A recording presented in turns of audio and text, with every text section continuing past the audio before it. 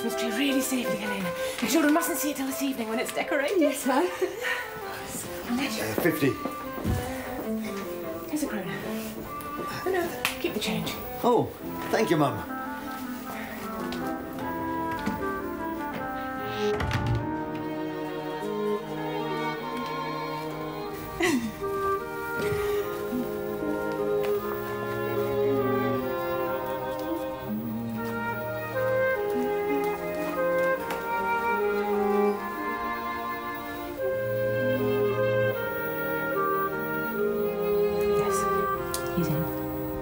My skylark chirping out there? Yes, it is. Is it the squirrel rummaging about? Yes. When did the squirrel get home? Just now.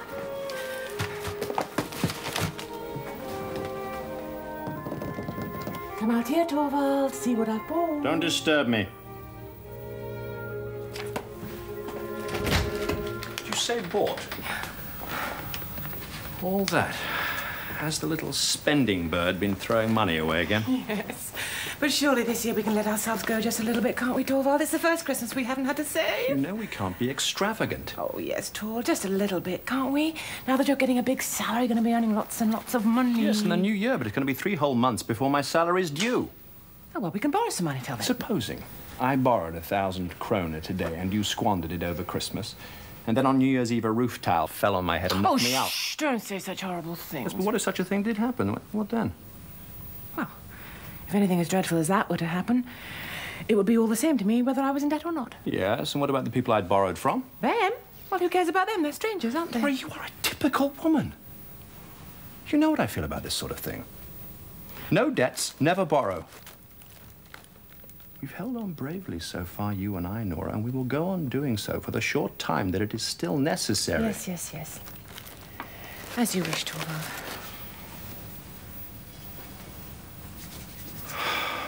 Now. The little songbird mustn't droop her wings. What? Is it the squirrel standing there sulking? Nora, what do you think I've got here?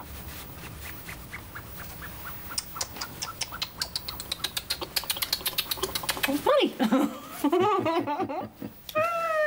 There you are. Good Lord, I know a lot of money goes on housekeeping at Christmas. 20, 30, 40, 50. Oh, thank you. Thank you. Torvald, this'll keep me going for ages. Yes, it certainly must. Well, I'll see that it does. Now, do let me show you everything I've bought, and it was all so cheap. Look, new clothes for Ivor, and a little sword, and then a horse, and a trumpet for Bob. And a doll and doll's cot for Emmy, look. I mean, it's only cheap, but she'll soon smash them to pieces anyway. And then some headscarves and dress material for the maids, but old Anna Maria really should have had something better. What's in that parcel? Oh, no, Torvald! You're not to see that till this evening. Oh, well, tell me, my little spendthrift, what have you thought of for yourself? Oh, no, I don't want anything. Of course you do. Well, I don't know, really. Well, actually, Torvald.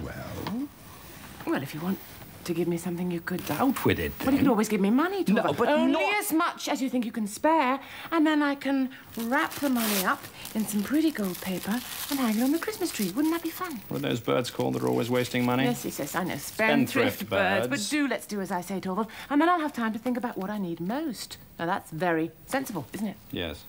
Indeed it is. That is if you could really hang on to the money I give you and really spend it on something for yourself. But it goes on housekeeping and all kinds of quite useless things, and then I have to fork out again. But, Torvald, you see, you don't... It cannot be denied. My dear little one, a spending bird is sweet, but it uses up an awful lot of money. It's incredible how expensive it is for a man to keep a spending bird. Oh, shame on you. I really do save everything I can. Yes, that's true. Everything you can. But you can't. only you knew what expenses we squirrels and skylarks have, Torvald. You are a strange little one, just like your father. You try to get money from all over the place, and when you've got it, it just sort of slips through your fingers. You never know what you do with it. Oh, I must take you as you are. It's in the blood. Oh, yes, it is, Nora. That sort of thing is hereditary. Oh, well, I only wish I'd inherited lots of Papa's qualities. I wouldn't want you to be any different from the way you are, my sweet little songbird. It strikes me that you look, what shall I say, rather furtive today. Oh, do I? Yes, you certainly do. Look me straight in the eye. Well, my sweet tooth would never have gone wild in town today. No, what makes you think that? Hasn't the sweet tooth actually slipped into the cake shop? No, Torvald, and didn't just taste one little sweet? No, honestly, not even nibbled a macaroon or two? No, honestly, I promise you, I'm only joking. I wouldn't dream of crossing you. No, of course not. And you've given me your word. Well, you keep your little Christmas secrets to yourself, my dear Nora. Will come out this evening, I expect. When we've lit the Christmas tree.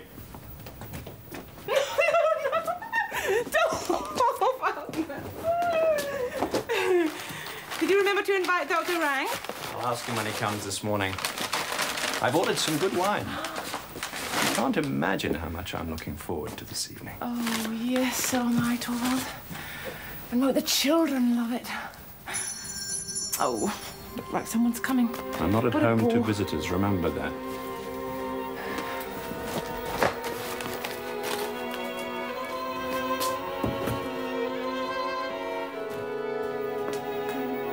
There's a lady to see you, ma'am. I don't know... Well, show her in. Oh, the doctor came at the same time. Did he go straight into my study? Yes, he did.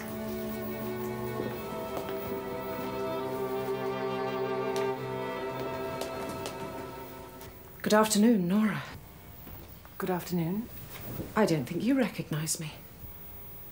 Christina? Is it really you? Yes, it's Oh, me. Christina! Fancy me not recognizing you. Well, you've really changed, Christina. Yes, I suppose I have. 9, 10 years, it's... Is it as long as that since we saw each other? Yes, it is, actually. Oh, well, have you come into town, or...? I came on the steamer this morning. Well, yes, do take your things off. Helena. Aren't you frozen? Yes, we'll sit down by the stove and get comfortable.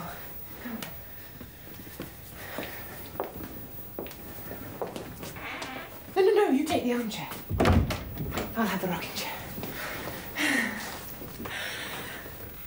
There.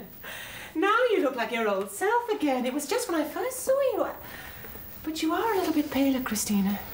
And a little bit thinner, perhaps. And much, much older, Nora. Oh, well, a little bit older, perhaps, but not much at all.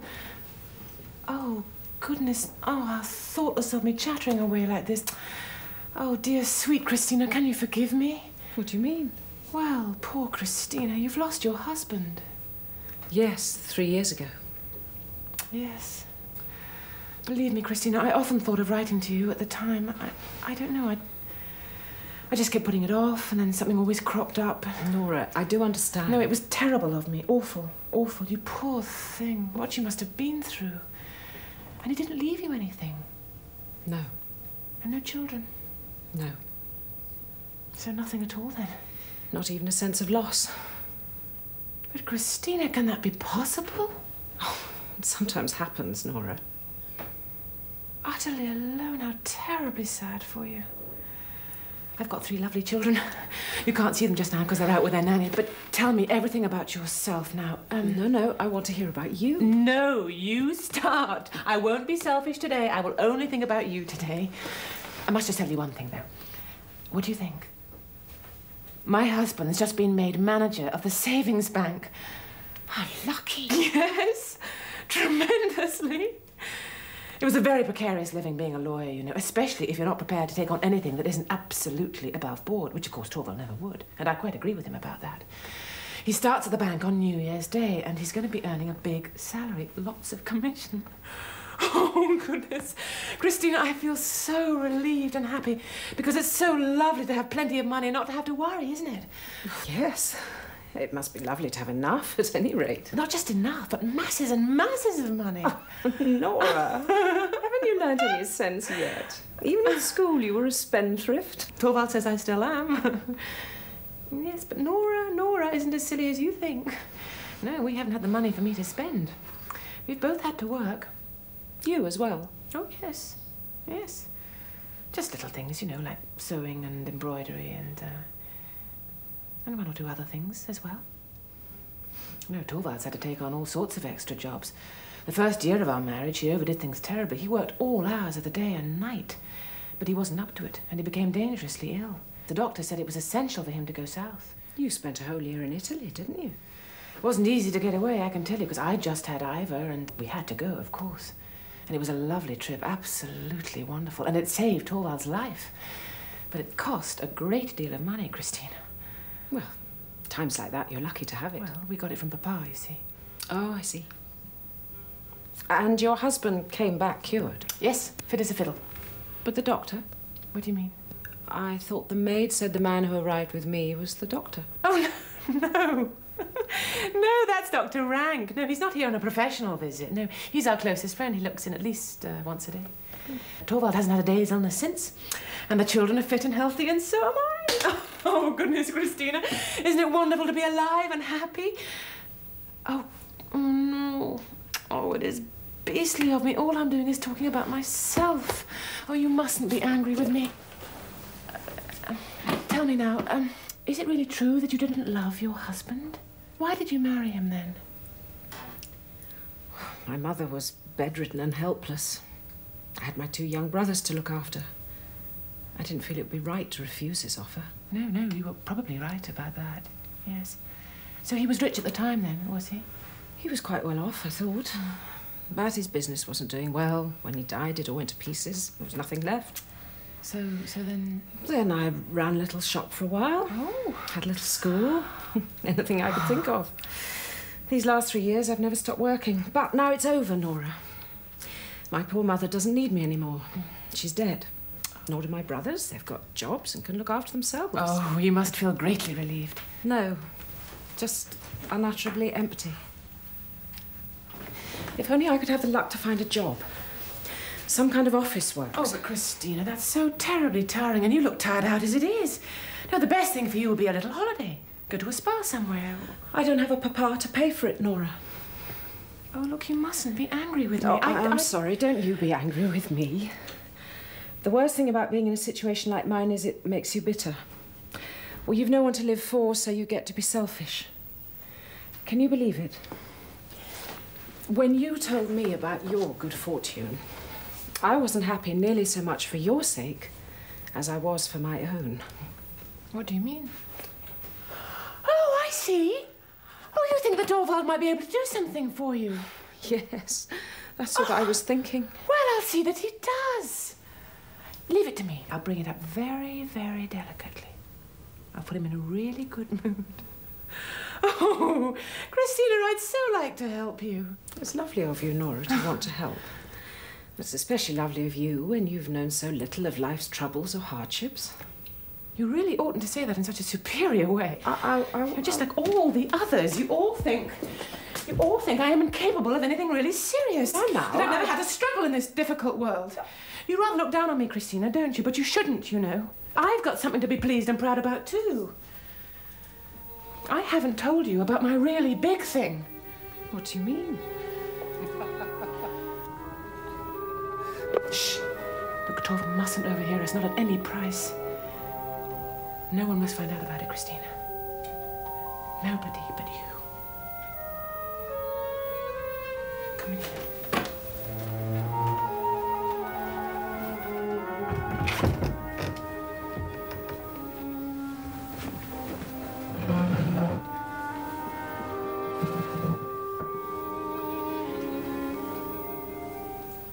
I saved Torvald's life.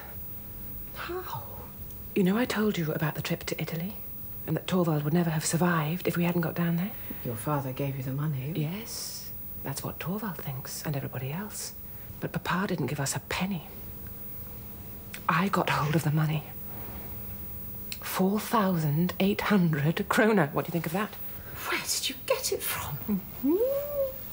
Tra-la-la-la-la-la-la-la-la-la. You certainly couldn't borrow it. Oh, why not? A wife can't borrow without her husband's permission. Ah, well, you see, if it's a wife with a little business sense. A wife who knows how to use her head a little bit. Nora? Anyway, I didn't say I did borrow the money. I might have got it from some admirer or other. You're mad.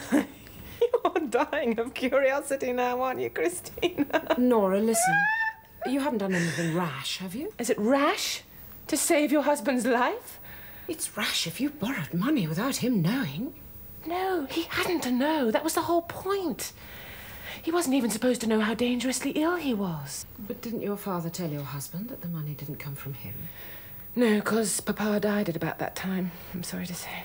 And did you never tell him? No, how can you think of it? He's so strict about things like that. And besides, Torvald and his masculine pride, you know, it would be very embarrassing for him, humiliating, really, to know that he owed anything to me. No, it would damage our relationship. This lovely, happy home of ours would never be the same again. Will you never tell him? Someday, perhaps. Many years from now, when he's not as taken with me as he is at the moment. When he no longer gets any pleasure out of watching me dance for him and dress up and recite. Might be useful then to have something up my sleeve. No, that time will never come. Well, Christina, what have you got to say to my big secret? Aren't I capable of something? Well, anyway, the whole business has been a great deal of worry to me, I can tell you. It hasn't been at all easy for me to meet my obligations on time. In the business world, you see, there are these things called installments, and there is something else called quarterly interest, and they're sometimes very hard to come by. I've had to save a little bit here, a little bit there, wherever I could, you see. I couldn't take too much out of the housekeeping, because Torvald had to live well, and I can't have the children looking shabby, little sweethearts. But whenever Torvald gave me money for dresses and things, I only ever spent half. Luckily, even cheap things suit me pretty well, so Torvald never noticed. I found some other ways of earning money as well. Last winter, I was lucky enough to get a lot of copying to do, and so I shut myself away every night, and I sat writing till late into the night. I used to get so tired. But at the same time, it was tremendous fun sitting there, writing and earning money. It was almost like being a man. How much have you managed to pay off?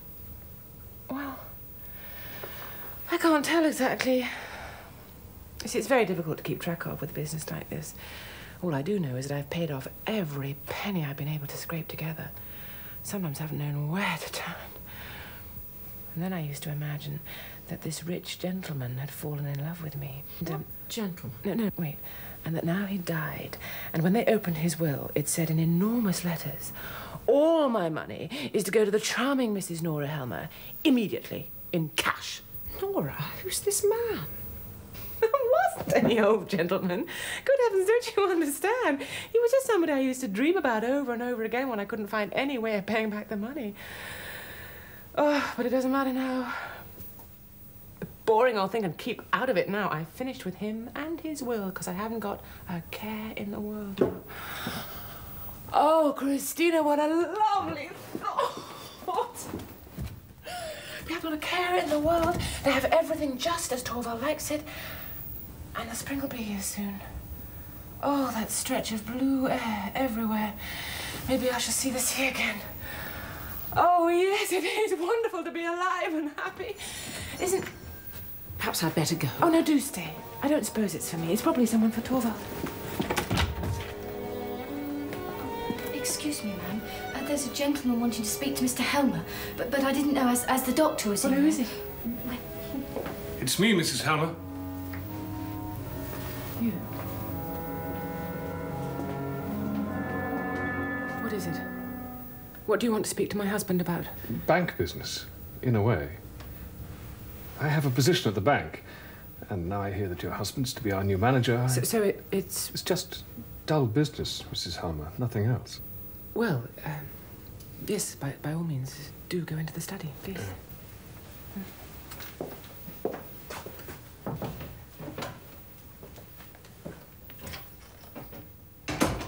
Nora?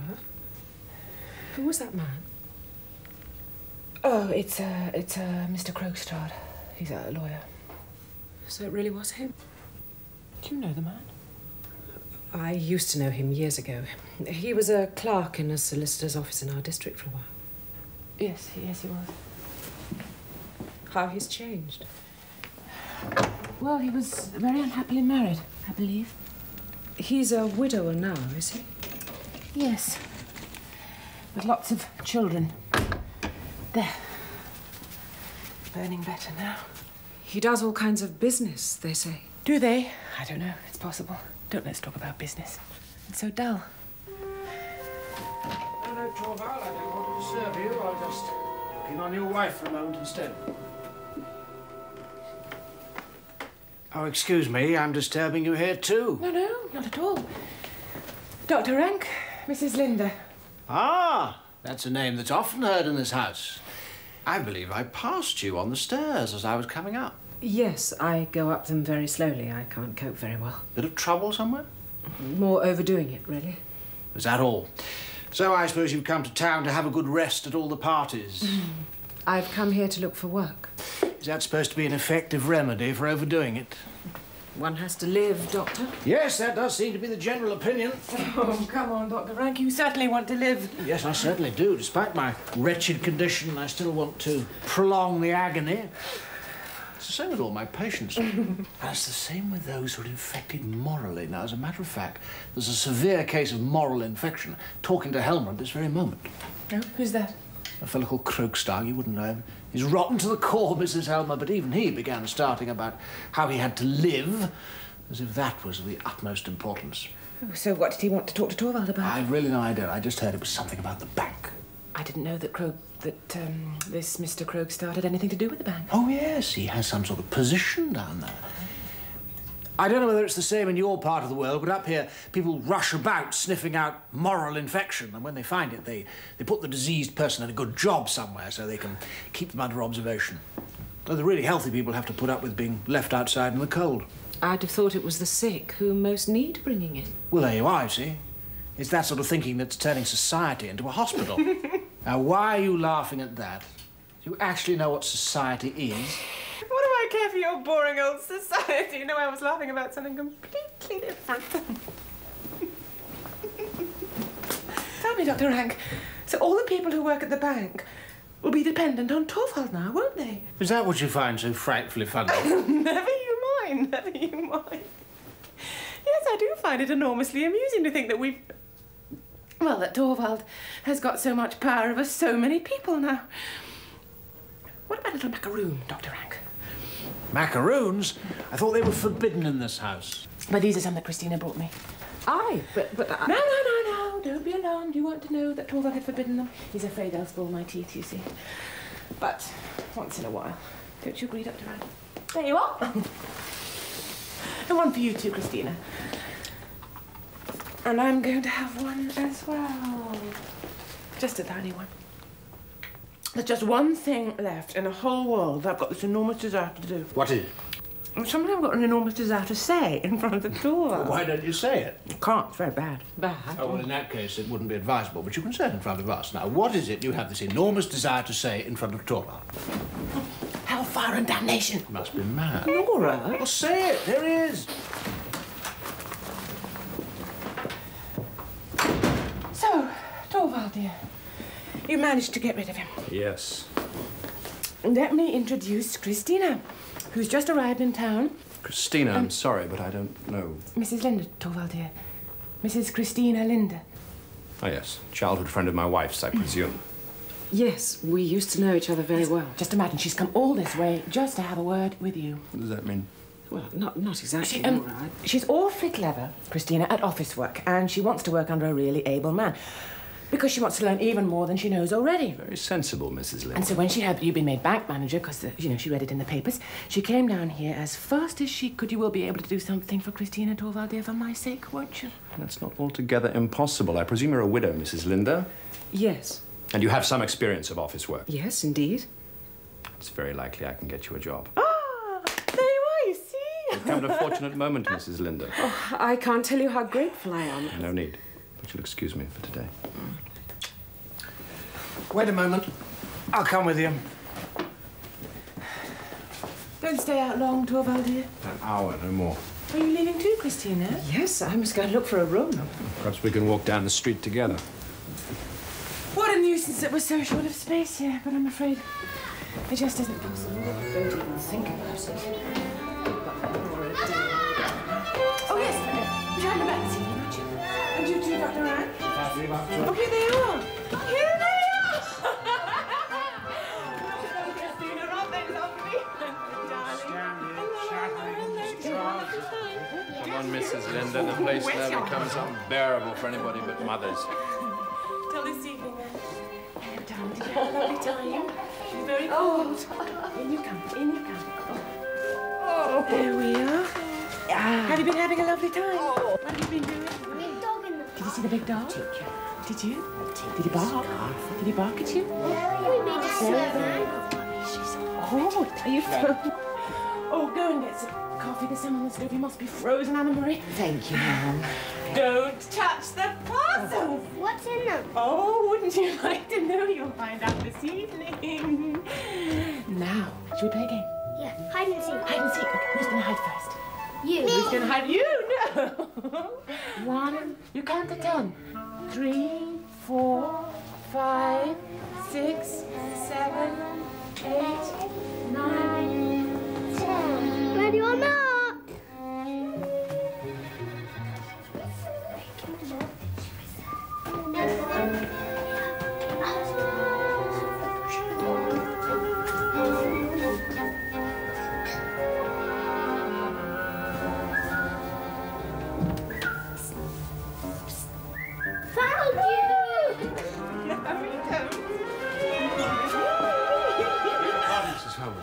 Excuse me, the door was open. Someone must have forgotten to shut it. My husband is not at home, Mr. Krogstad. Yes, I know that. Oh, well, so what do you want here, then? A word with you. Off you go. Go and find Anna Maria This now. man won't hurt you, will he? No, he won't hurt me, darling. As soon as he's gone, we'll have another game. Off you go. Go and find Anna Maria.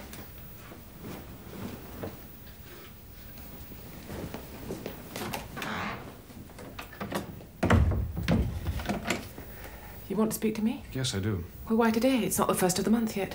No, it's Christmas Eve. What kind of Christmas you have, well, that's entirely up to you. What is it you want? Today, I can't possibly get any more money. Well, we won't talk about that just now. This is something else. You do have a moment, I assume? Well, yes, I suppose so, but... Good. I was sitting in Olson's cafe and I saw your husband go down the street. Yes? With a lady. Well? Was that lady Mrs. Linder? Yes. Newly arrived in town? Yes, today. Was she a good friend of yours? Yes, but I don't really see why... I knew her myself, once. I know. Oh. So you know about that, do you? I thought as much. Well, I may as well come straight to the point. Is Mrs. Linder going to be employed at the bank? How dare you cross-examine me, Mr. Krogstad? You're one of my husband's subordinates. But since you ask, I'll tell you. Yes, Mrs. Linder is to have a job at the bank, and it was I who recommended her. So now you know. So my conclusion was right. Oh, well, one has a little bit of influence, I suppose. Just because one is a woman, and when one is in a subordinate position, Mr. Krogstad, one should be very, very careful not to offend people who... Have influence? Exactly. Mrs. Helmer, would you be so kind as to use your influence on my behalf? What does that mean? Will you have the kindness to see that I keep my subordinate position at the bank? What does that mean? Who's thinking of taking it away from me? Oh, you needn't play the innocent with me. I can see that it wouldn't be very pleasant for this friend of yours to be exposed to contact with me. And now I know who I have to thank for being hounded out. Oh, no, I assure you it's got nothing... Yes, look, there's still time. I advise you to use your influence to prevent it. But, Mr. Krogstad, I have no such influence at all. Well, haven't you? I thought just now you said No, you did. no, I didn't mean it like that. No, what makes you think I have any such influence with my husband? I've known your husband since our student days. I don't suppose His Highness the Banker is any less susceptible than other husbands. If you speak disrespectfully about my husband, I'll show you the door. The lady's brave. Well, I'm not afraid of you any longer. After New Year, I'll soon be finished with the whole business. Listen to me, Mrs. Helmer. If it becomes necessary, I mean to fight to keep my modest position at the bank as if I were fighting for my life. So it seems, yes. It's not just the money. That matters least of all to me. It's something else. Well, I may as well out with it. I dare say you know, along with everyone else, that once, many years ago, I was guilty of an indiscretion. Well, I think I did hear something of the kind. The yes. matter never came to court. But immediately, every path seemed blocked to me. So I turned to the business you know about. Well, I had to do something. I dare say I've not been one of the worst. But now I've got to get out of it all. My sons are growing up. For their sake, I've got to regain as much respectability as possible. This job at the bank was like the first small step up the ladder for me. Well, now your husband wants to kick me down, back into the mud again. For God's sake, Mr. Krogstad, I don't have any power at all. Because you haven't the will to do so. But I have the means to force you. You won't tell my husband that I owe you money, surely? Supposing I did? If you did... This secret is my joy. And my pride. And if my husband got to know about it in such a horrible, clumsy way and got to know from you, you'll cause me the most terrible trouble. Only trouble? Well, do it then. It'll be the worse for you, because then my husband will see what a wicked person you really are, and then you certainly won't keep your job. I asked you if that's all you're afraid of. Only a little domestic trouble. And anyway, if my husband does find out about it, naturally he'll pay off what's owing straight away, and then we'll have nothing more to do with you. Listen to me, Mrs. Helmer. I think I'd better put you more fully in the picture. What do you mean? When your husband was ill, you came to me to borrow 4,800 kroner. Well, yes, I had no one else to turn And I to. promised to get you that money. Yes, and you did. I promised to get you that money under certain conditions. Now, at the time, you were so concerned about your husband's illness and so anxious to get the money to travel that I don't think you paid all attention to all the details of the conditions. So it would not be out of place for me to remind you. I promised to get you that money against an IOU, which I drew up. And which I signed. Quite so. But I added a few lines to the bottom of the page, naming your father as security. He was to sign them. Was to? Well, he did sign. I left the date blank. In other words, your father was to add this later when he signed the paper. Does the lady remember this? Yes, I think I... I then do, gave you yes. the IOU to send to your father. Wasn't that so? Which, of course, you did, because only 5 or 6 days later you brought it back to me duly signed, and you received the money. Yes, and I've paid you regularly ever since, Yes, haven't yes, I? more So or what... less. But let's get back to what we're talking about. It was a very difficult time for you then, Mrs. Helmer, wasn't it? Yes, it was. Your father was seriously ill. He was dying. Yes, and died soon afterwards. Yes. Tell me, Mrs. Helmer, do you happen to remember the day on which your father died? The exact date, I mean. Yes, Papa died on the 29th of September. Yes, that's right. I confirmed that for myself. So there's something strange here, which I simply can't explain. What do you mean, something strange? Well, the strange thing is, Mrs. Helmer, that your father signed this document 3 days after his death.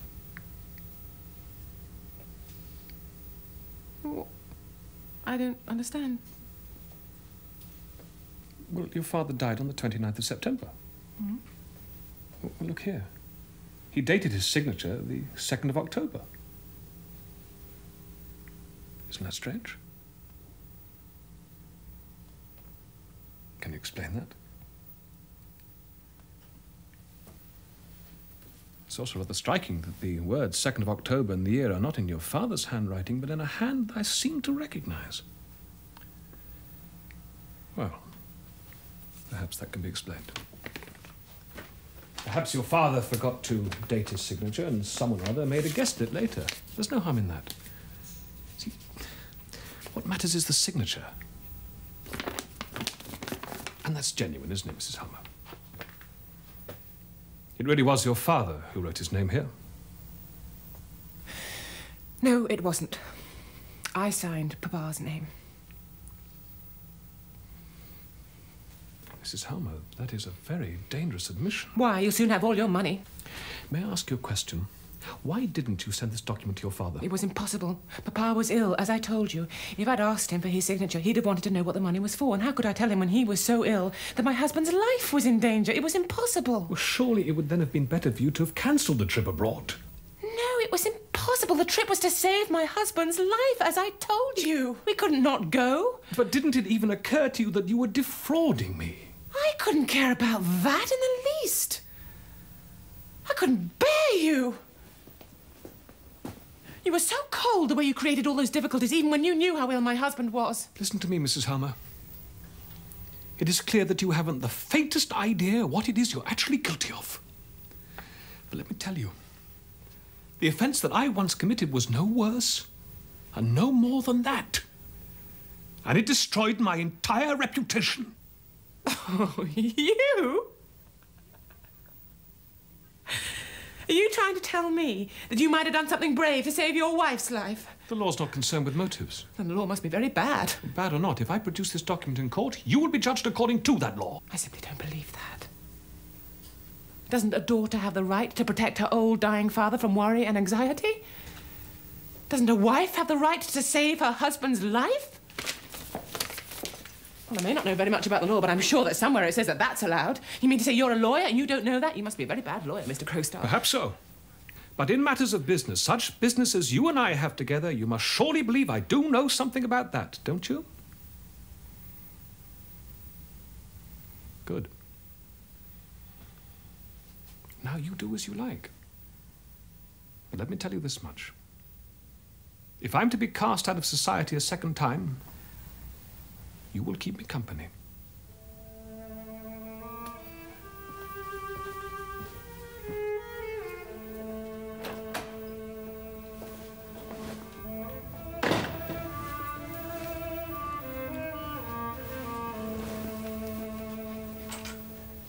Nonsense. He's trying to frighten me. I'm not so naive. But...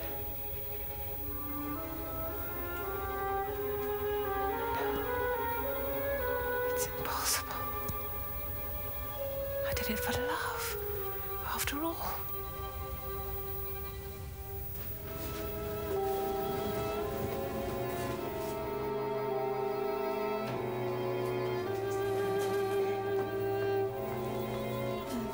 Where shall I put it, ma'am?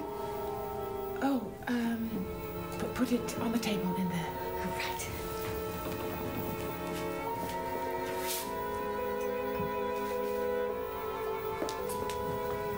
Shall I get anything else? No, thank you. I have everything I need.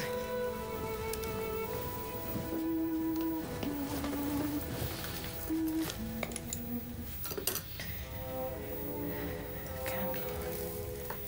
Here. Flowers here. Horrible creature. Oh, nonsense, nonsense.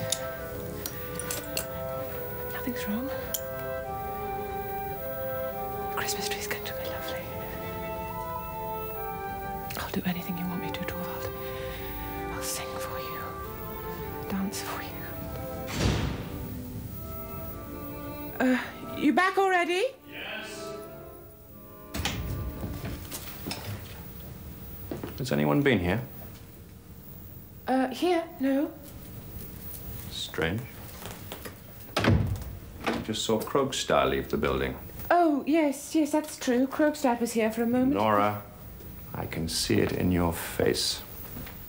He's been here and asked you to put in a good word for him. Yes. And you were going to pretend that it was your own idea? You weren't going to tell me that he'd been here. Didn't he ask that as well? Yes, Torvald, but I... Nora, how can you let yourself get involved in that? Converse with a person like that, promise him something, and then on top of everything, tell me a lie. A lie? Didn't you say that nobody had been here? Oh, little songbird must never do that again. A songbird must keep its beak clean, never a false note. Isn't that how it should be? Oh, yes, I knew all right. Let's say no more about it. It's nice and warm in here.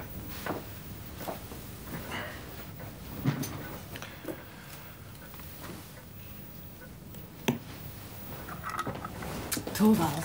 Yes? I'm enormously looking forward to the fancy dress party the day after tomorrow. And I'm enormously curious to see what you're going to surprise me with. Oh, no, it's a silly idea, really. Oh?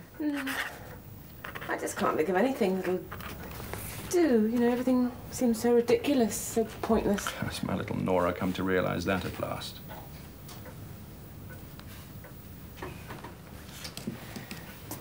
Are you very busy, Torvald? What are all those papers? Bank business. Oh, already? I've had the retiring management give me the authorization to undertake the necessary changes in staff and organization. I want the whole thing in order by New Year. So that's why poor Krogstad kicking.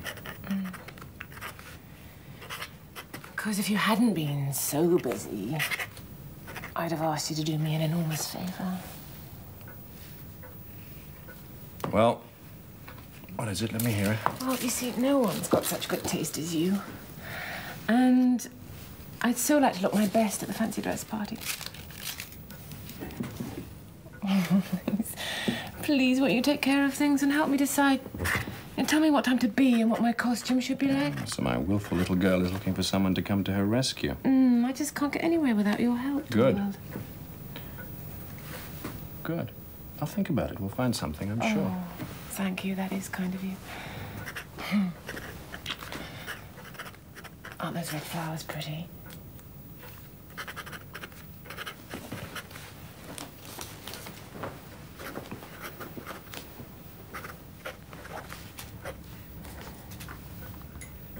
Torvald, tell me, was it so very wrong what this Krogstad did? He forged signatures.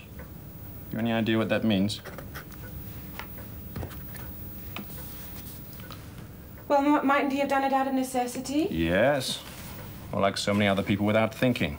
I'm not so heartless as to condemn a man absolutely for one single action like that. No, you're not, are you, Torvald? Many a man can redeem himself morally if he openly confesses his crime and takes his punishment.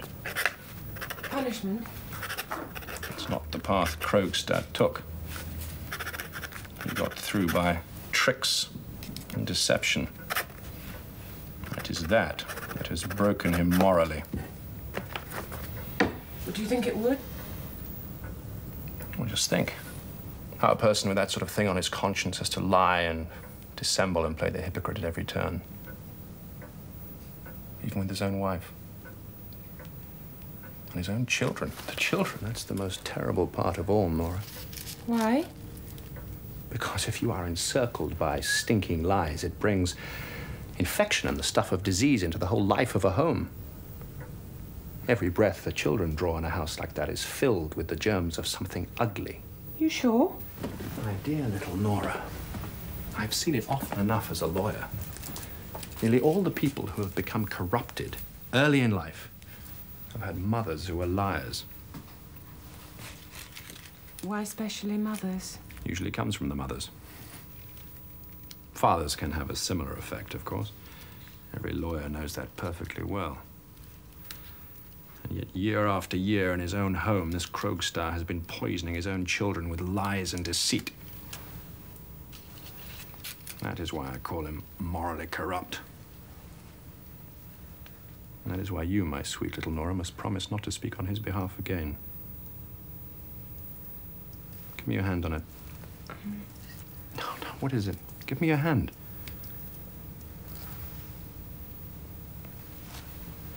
There. It's settled, then. I assure you it would have been impossible for me to work with him. I feel literally physically sick in the presence of people like that. So hot in here. Got so much to do. I better think about getting a bit of work done before dinner.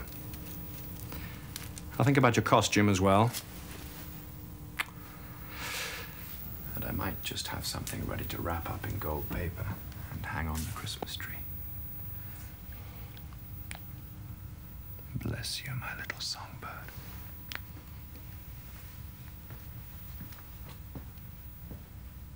Nonsense. It isn't like that. It's impossible. Must be impossible.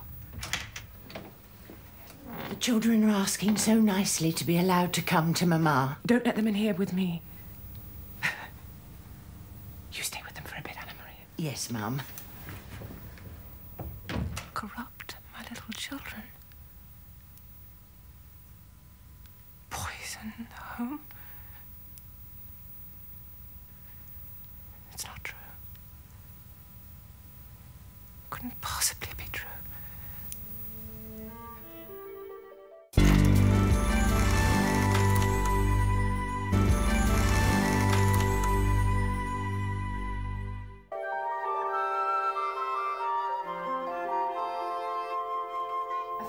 At last.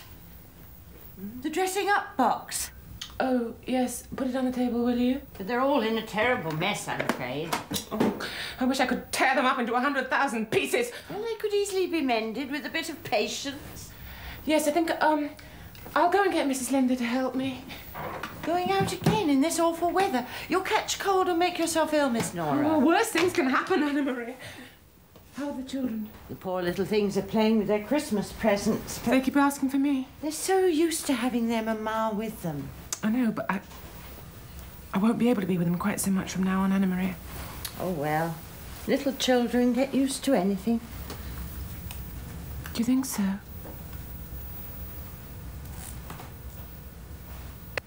you think they'd forget their Mama if she wasn't here at all? Good gracious, wasn't here at all. Tell me, Anna Maria, I've often wondered, how could you bear to let your baby be adopted by strangers? Well, I had to, when I was going to be little Nora's nanny. Yes, I know, but did you want to? When I had the chance of such a good place. A poor girl that's got into trouble has to take what she can get, because that wicked man didn't do a thing for me. Yes, but your daughter seems to have forgotten you. Oh, no, she certainly hasn't. She wrote to me when she was confirmed, and again when she got married. Oh.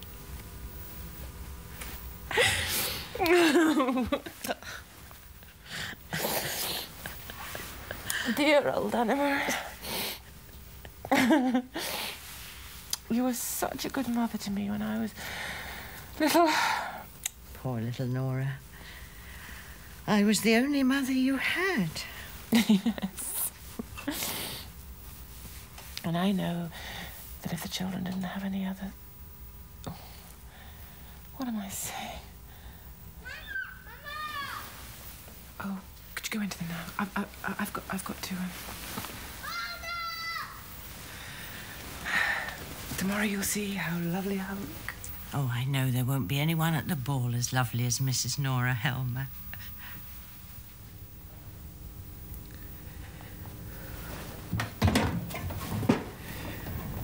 Oh, if only I dared go out. As long as nobody came. Oh, silly talk. Nobody will come. Don't think about it. Brush your mouth. It's a beautiful thing. Don't think about it.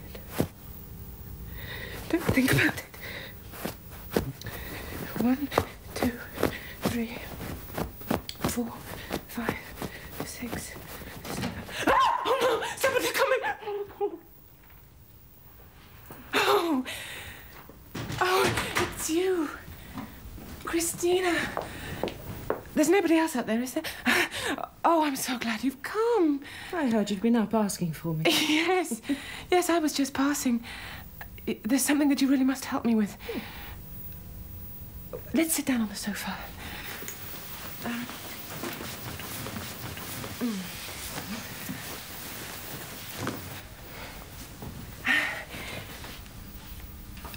There's going to be a fancy dress party at the Stenborgs upstairs tomorrow night, and Torvald wants me to go as a Neapolitan fisher girl, dance a tarantella, because I learned it in Capri, you see. You'll be giving a performance. Oh, yes, yes, well, Torvald says I must. But, you see, look, here's my costume, and, oh, it's got all torn, I just don't know how to mend it, or... We can soon put that right. That's just the trimming come loose a bit here and there. Oh, thank you, that's so kind. Needle and thread? Oh, yes. Yes. Thank you for a lovely evening yesterday. Oh, I didn't think it was as lovely as it usually is.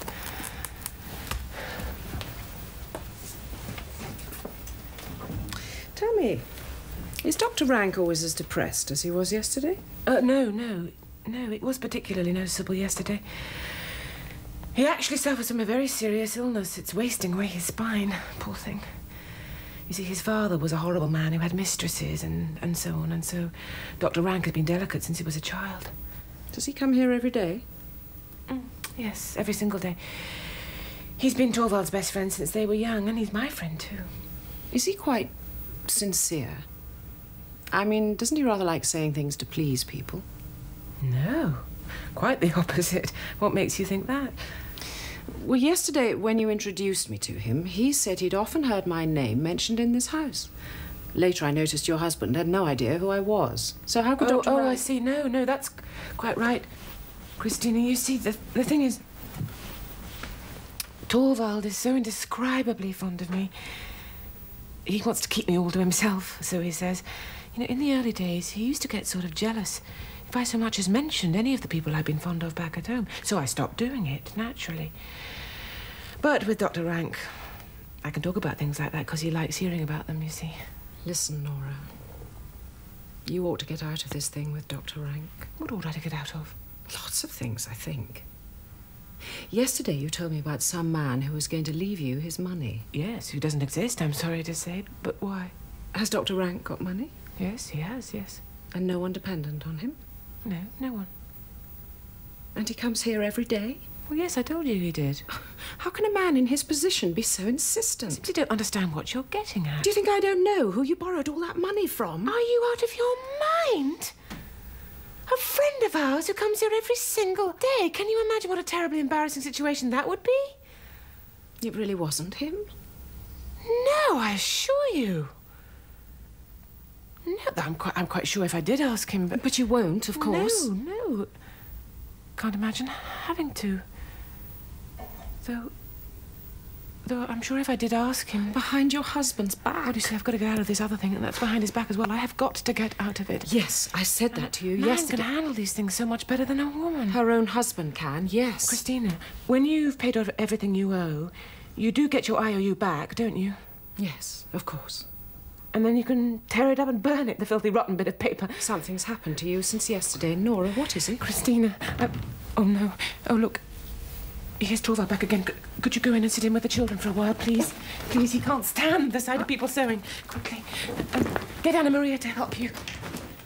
Oh, Torvald, dear, I've been longing for you to come back. Was that the dressmaker? No, that was Christina. She's helping me mend my costume. Oh, you've no idea how lovely I'm going to look. It was a good idea of mine, wasn't it? Oh, splendid. And aren't I good, too, to let you have your way? Good. To let your husband have his way. Well, no, I know you didn't mean it like that. But I don't want to interrupt you. I suppose you want to try it on. Yes, I suppose you're going to work. Yes. I've been down to the bank. Torvald! Yes? If your squirrel were to ask you really, really nicely to do something... Well? Would you do it? I have to know what it is first, of course. The squirrel would scamper about, do all sorts of tricks. Out with it, then. The skylark would sing in every room in the house. Come on, the skylark does that anyway. I'll be an elf. I'll dance in the moonlight for you, Torvald. Nora. It's surely not what you started on this morning. Yes, I implore you. And you really Torvald. have the gall to bring that up again? Yes, Yes, you must let me have my way. You must let Krogstad keep his job at the bank. My dear Nora, it's his place I've decided to give to Mrs. Linda. Yes, I know, and it's enormously kind of you, but you can just dismiss some other clerk instead of Krogstad. This is incredible willfulness. Just because you go and make some thoughtless promise to put in a good word for him, you expect me to... No, it's not that, Torvald, it's not that. It's for your own sake. The man writes in the most horrible newspapers. You've said so yourself. He could do you unspeakable harm. He frightens me to death. I understand. Was it old memories that are frightening you? What? But what do you mean? You're thinking of your father, naturally. Yes, do you remember what malicious people wrote in the papers about Papa? How they slandered him so terribly. I think, they'd have got him dismissed if the ministry hadn't sent you there to investigate, if you hadn't been so kind and helpful. My dear Nora, there is a considerable difference between your father and me. Your father did not hold a position that demanded he was unimpeachable, but I do. And I intend to remain that way for as long as I hold my post. But no one knows what evil people can come up with. You see, we could live so peacefully, happily, you and I and the children, the peace and quiet of our own home without a care in the world. That's why I implore you... But it is precisely by pleading for him that you make it impossible for me to keep him. It is already known at the bank that I intend to dismiss Krogstad. If the rumour got round that the new bank manager had let his wife change his mind... Well, what if it did? Oh, of course. Now, as long as the obstinate little thing gets her own way, I should go and make myself look ridiculous in front of the whole staff. Give people the idea that I'm not my own man. I should soon suffer the consequences of that, shouldn't I?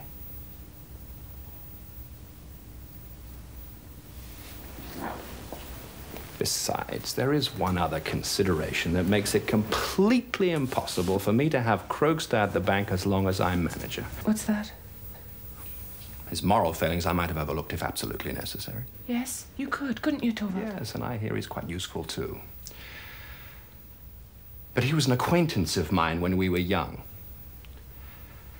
It was one of those rash friendships that you're so often embarrassed by in later life. Well, I may as well tell you straight out. We've always called each other by our Christian names. And this tactless person makes no attempt to hide it when other people are present. On the contrary, he thinks this entitles him to adopt a familiar tone with me.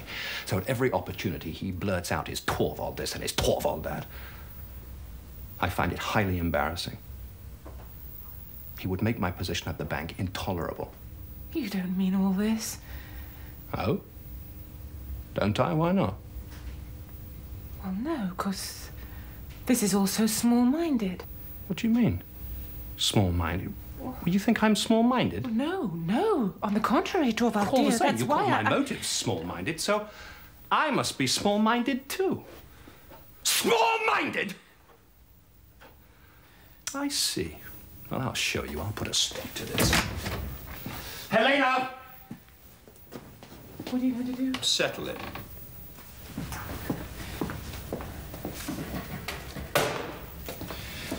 Helena, take this letter. Get hold of a messenger and get him to deliver it. Sir. Quickly. The address is on it. Wait. Some money. Sir. There you are, my stubborn little madam.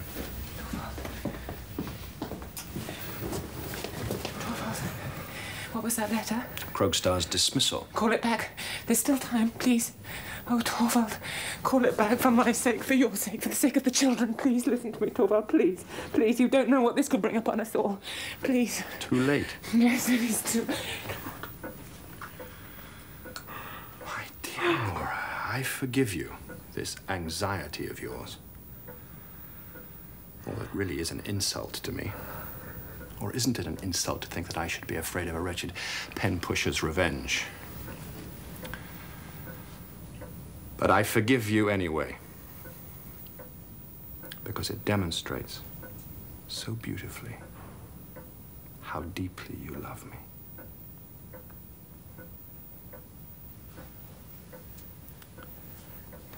Isn't that how it should be?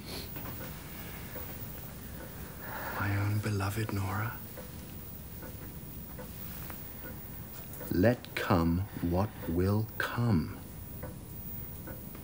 You can trust that in a real crisis, I will have strength and courage. You'll see that I am man enough to take everything on myself. What do you mean by that? Everything I say. You'll never, ever have to do that. good. Then we'll share things as man and wife. That's how it should be. Are you satisfied now? No, not those frightened eyes like a dove. After all, it's nothing but sheer imagination. Now, you should work through your tarantella. Practice the tambourine.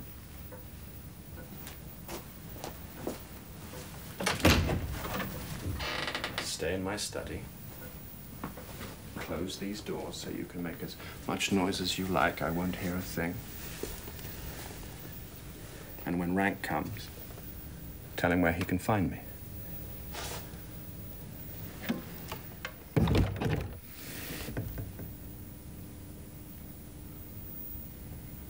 He'll do it. He's quite capable of doing it. He'll do it in spite of everything. No. That must never happen. Anything but that. Help. There's some way out. Dr. Rank. Anything but that. Absolutely anything but that.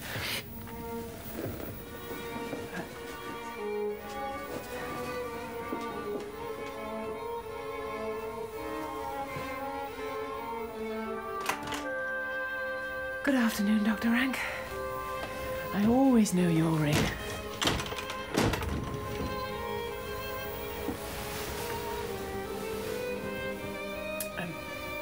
You mustn't go into Torvald. Not just now. I think he's busy with something. And what about you? Oh, I always have time for you. You know that very well. Thank you for saying so. I'll take advantage of that for as long as I can. What do you mean? What do you mean for as long as you can? Ah, does that frighten you? Well, that's rather a strange thing to say. Is anything likely to happen? Something will happen which I've been prepared for a long time, but it's true I didn't expect it quite so soon. Dr. Rank, you must tell me. I'm getting worse. There's nothing can be done about it. Oh, it's you. Who else? In the last few days, I've been going over my internal accounts. Bankrupt. Within a month, I may be rotting in the graveyard. Oh, what a horrible way to talk. There's one single investigation left to make. When I'm finished with that, I'll know, more or less, when the rot will set in. There's something I want to say to you. Helmer is so sensitive and so disgusted by anything that's ugly. I don't want him in my sick room.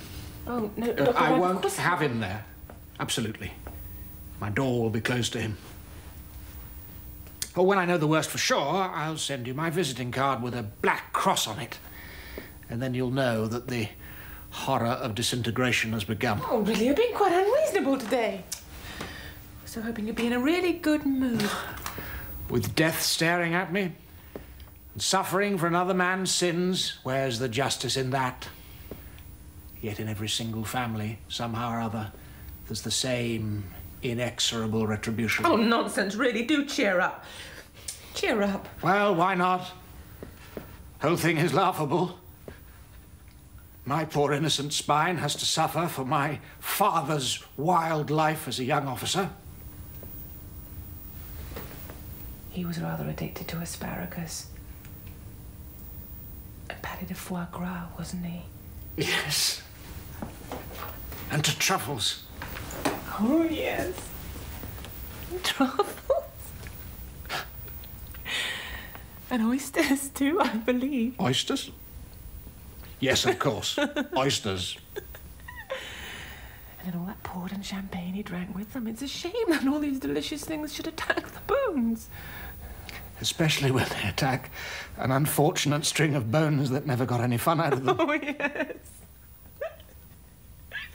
That's the saddest thing of all. Why did you smile, Doctor? No, it was you that laughed. No, it was you that smiled.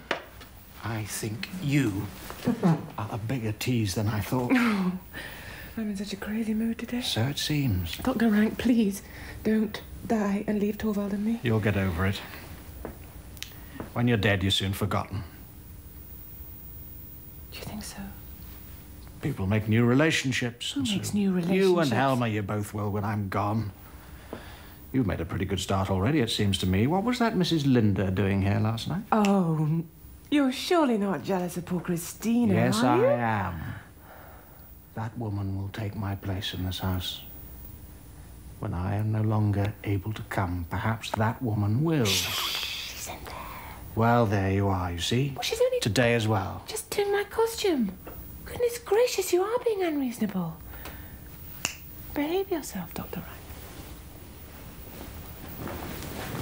Tomorrow you'll see how beautifully I'll dance.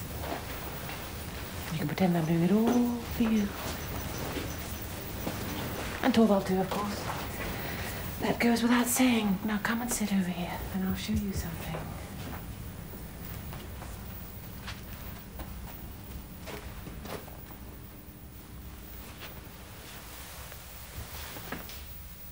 What is it?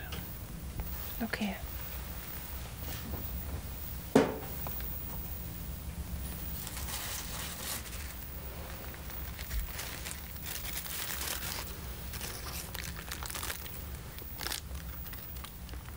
Look. Silk stockings. Flesh-coloured. Aren't they lovely? Of course, it's rather dark in here now, but tomorrow night... No. You can only see the foot. Well, perhaps you can see a little higher up as well.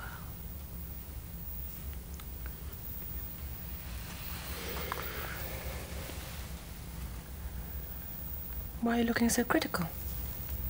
Don't you think they'll fit? I couldn't possibly have an informed opinion about that. Shame on you. Take that.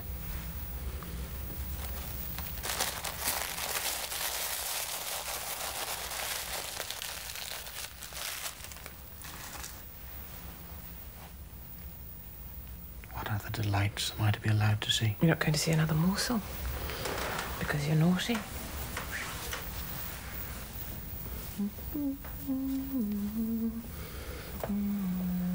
When I sit here quite so intimately with you like this, I can't grasp, I can't imagine what would have become of me if I'd never come to this house. Yes, I think you actually enjoy being here with us. To think of having to leave it all behind. No nonsense, you're not going to leave it. Hardly been missed for a moment. What if I were to ask you... No. What? For a great token of your friendship. Yes? Yes. No, I mean an enormously great favour. Would you for once make me so happy? Well, you don't know what it is yet. Well then, tell me. Oh, no, I can't, Dr. Rank. It's much too much to ask. It's both advice and help. And a favour. All the better. I can't imagine what it is, so tell me. Can't you confide in me? Oh, yes, I can. You're my best, most faithful friend, so I will tell you. Dr. Rank, there's something you must help me to prevent. You know how indescribably much Torvald loves me. He wouldn't hesitate for a moment to sacrifice his life for me. Nora, do you think he's the only one? Who? Who would gladly sacrifice his life for you? Oh, I see. I swore that you would know before I died. I'd never have a better opportunity. So, Nora, now you know. And now you know, too, that you can confide in me more than anyone else. Let me pass, please. Nora.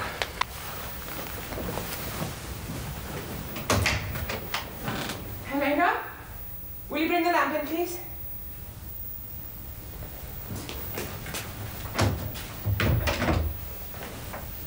Oh dear, Dr. Ranker, that was really very bad of you.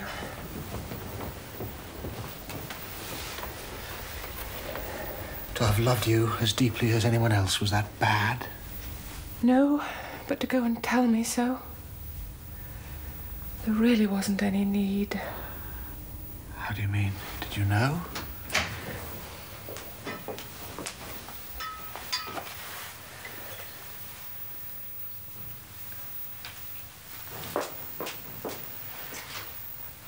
Laura, Mrs. Helmer, I asked you, did you know? Oh, how do I know what I've known or not known? I really can't tell you. Dr. Rank, how could you be so clumsy? Everything was so right. I'm at your disposal, body and soul. I beg you, tell me what it is you want. There's nothing I can ask you for now. Yes, you can. Please don't punish me like this. Let me do for you whatever is humanly possible. There's nothing you can do for me now. Anyway, you probably don't need your help. It's probably just all my imagination. You'll see. Yes. That's it, of course.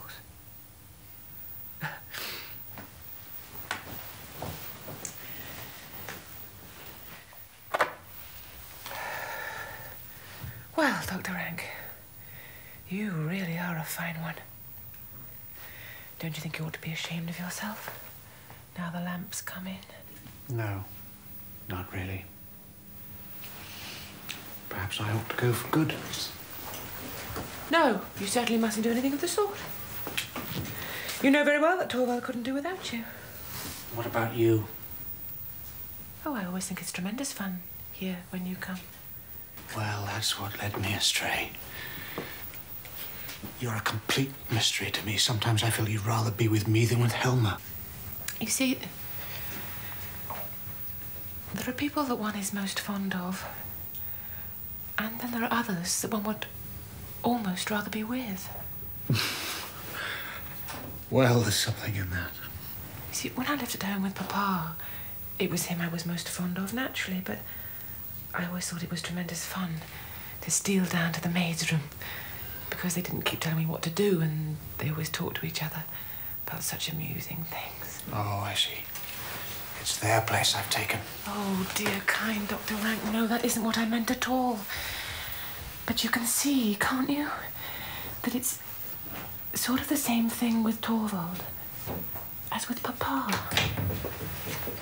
Excuse me, ma'am. Let's check the kitchen wishes to speak to you.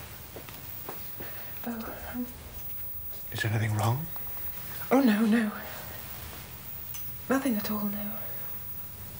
It's my costume. How do you mean your costume's there? Yes, no, this is another one. I've ordered it, but Torvald mustn't know. Oh, I see. That's the great secret. Yes. So, could you go into him now? He's in the inner room. Would you keep him busy for a while? Don't worry. I shan't let him escape.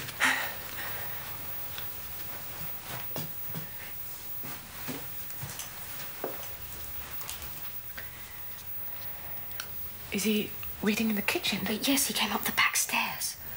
Well, didn't you tell him there was somebody here? Yes, but it didn't help.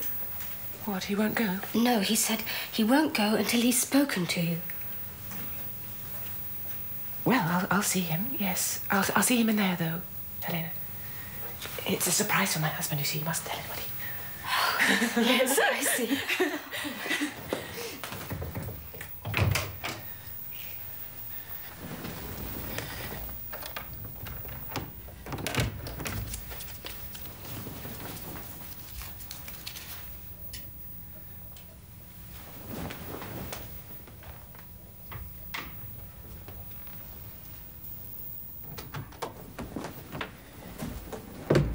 Speak softly. My husband is at home. What if he is? What do you want from me? I want to know something. Well, hurry up. What is it? I suppose you know I've been dismissed. I couldn't prevent it, Mr. Krogstad. I fought for you as hard as I possibly could, but it didn't help at all. Has your husband so little love for you? He knows what I can expose him to, and yet he What makes you think dares that he knows? No. I didn't really think he did. Wouldn't be at all like my good friend Torvald Helmer to show so much courage. Mr. Krogstad, I insist you show respect for my husband. By all means. All the respect he deserves. But since Madam is so anxious to keep this all a secret, I assume that you are better informed than you were yesterday as to what it is you've actually done. Better informed than you could ever make me. Yes, well. A bad lawyer like me. What is it that you want? I just want to see how things stand with you, Mrs. Helmer. I've been thinking about you all day. Oh, yes, even a debt collector, a pen pusher, well, a man like me does have what they call feelings, you know. Well, show them then. Think of my little children. Have you or your husband ever thought of mine? Well, it's all the same. I just simply wanted to say that you needn't take this matter too seriously. I won't be bringing charges at present. Oh, no, you won't, will you? I knew you wouldn't. The whole thing can be settled amicably. There's absolutely no need for anyone else to know. It'll just be between the three of us. Well, no, my husband must never get to know about this. Well, how can you prevent it? Well... Perhaps you can pay the balance now. No, well, not immediately, but... Perhaps you have some means of raising the money in the next few days. Well, not that I'm willing to make use of. Well, it wouldn't have helped you anyway. If you were to sit there with any amount of cash in your hand, you wouldn't get your IOU back from me. Well, what do you want to do with it, then? I just intend to keep it. Have it in safekeeping. No outsider need know anything about it. Oh, my God. So if you should be considered doing anything desperate... I am. If you should be thinking of running away from home... I am. Or something even worse... How do you know? Then just you give up that idea. How do you know I was thinking of that? Most of us think of that to begin with. I thought of it myself. But I didn't have the courage.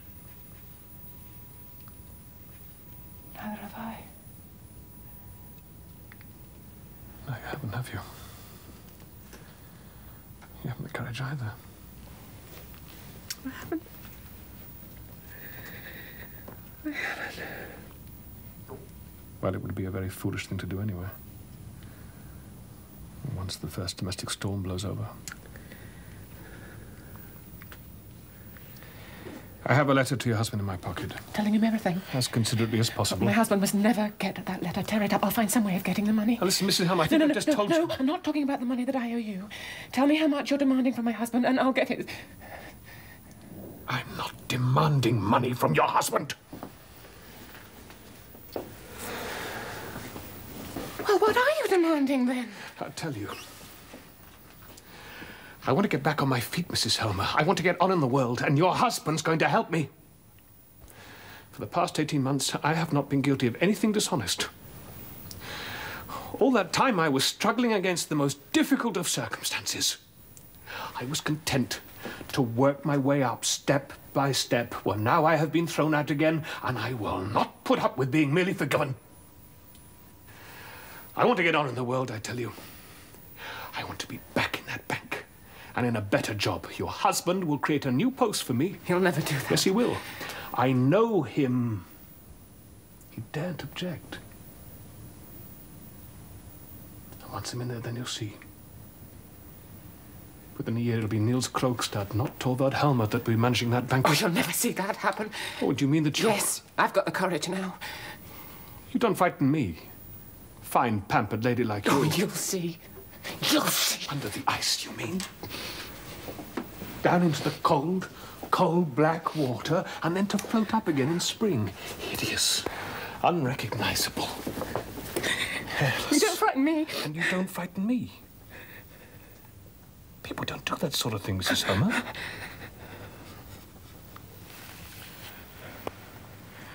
Anyway, what good would it do you? I have him where I want him. And afterwards?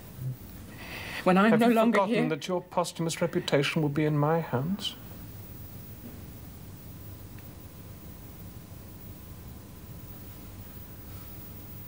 Well, But now you've been warned. So don't do anything foolish. When Helmer gets my letter, I expect a message from him. And remember this. It was your husband who forced me to take this course.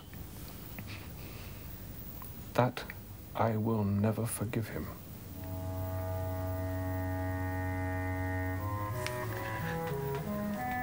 Goodbye, Mrs. Helmer.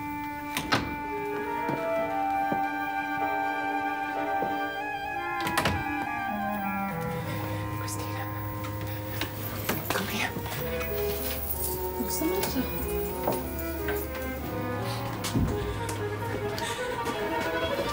Nora! Did you see that letter? There. In the letterbox. Yes, of course I can see it. The letter's from Croakstow. Nora! It's Croakstow who lent you the money. Yes, and now Torvald will find out everything. And believe me, Nora, that'll be best for both of There's you. more to this than you know. I wrote a false name and... For heaven's sake. I just want to say one thing, Christopher. You must be my witness. Witness? What am I to... If I go mad, which might easily happen... Nora. Or anything else should happen to me so that I couldn't be here. You're out of your mind. And if there was someone who wanted to take all the blame onto himself... Do you know what I mean? Yes, but Well, what then I am want you to be my witness that it's not true. I'm not out of my mind at all. I am perfectly sane now. And I tell you this, no one else knew anything about it. I did it all myself. Remember that. Of course I will. Oh, I don't understand a word of this. Oh, how could you understand? It's the most wonderful thing that's going to happen now. The most wonderful thing? Yes. The most wonderful thing. But it's so terrible. It mustn't happen. Not for anything in the I'm world. going to go straight away and talk to Croakstow. Oh, no. Don't go to him. He'll only do you harm. There was a time when he'd have done anything in the world for me. He would? Where does he live? Oh, how should I know? Oh, no, yes, here's his card. But the letter. Nora! Yes, what is it? Why do you want me? Nana, don't be so frightened. We're not coming in anyway. You've locked the door. You still trying your costume on? Yes, I am trying it on. I'm going to look so lovely, Torvald. He only lives around the corner. Yes, but it's no use. There's no hope for us now. The letter's in the box. And your husband has the key? Yes, always. Well, Croakstow must demand his letter back unopened. He must make some excuse. No, but this is the time when Torvald always reads Put him off. Go into him. I'll come back as soon as I can.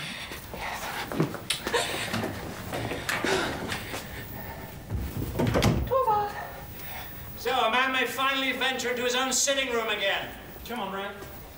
Now we're going to be allowed to see the... What's this? What's what, Torvald, dear? Rank told me to expect a great dressing up scene. Well, that's what I understood, but I was wrong then. Oh, well, no one's allowed to admire me in all my finery until tomorrow. You look tired, Nora, dear. Have you been practicing too much? No, I haven't practiced at all yet. You'll have to, will. Oh, I know I will, but I just can't get anywhere without your help. I seem to have completely forgotten it all. Oh, we'll soon brush it up. Oh, yes. Take care of me, Torvald, will you, please? I'm just so nervous. All those people. You must devote yourself exclusively to me this evening. I promise. Not a stroke of I business. promise this evening I'll be completely at your service, you poor helpless little thing. What are you looking for out there? I'm just going to see if there are any letters. No, don't do that, Torvald. What's the matter now? No, well, please don't. I beg you, because there aren't any. Let me look, though.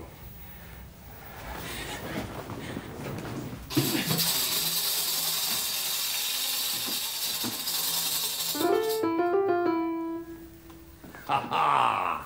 I won't be able to dance tomorrow unless I practice with you now. Nora, are you really that nervous? Yes, I am. I'm terribly nervous, so please sit down and play for me, Torvald. Instruct me, as you always do. With pleasure, with great pleasure, if that's what you want.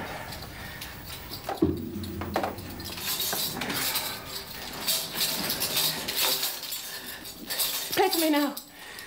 I'll dance for you now. 2, 3, 4.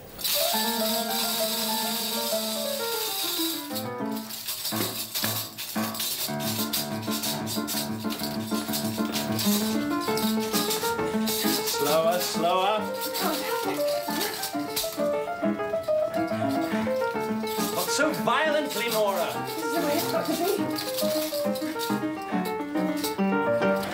No, this won't do at all. I told you so, didn't I? Let me play for her. Yes, do that. Then I can instruct her better.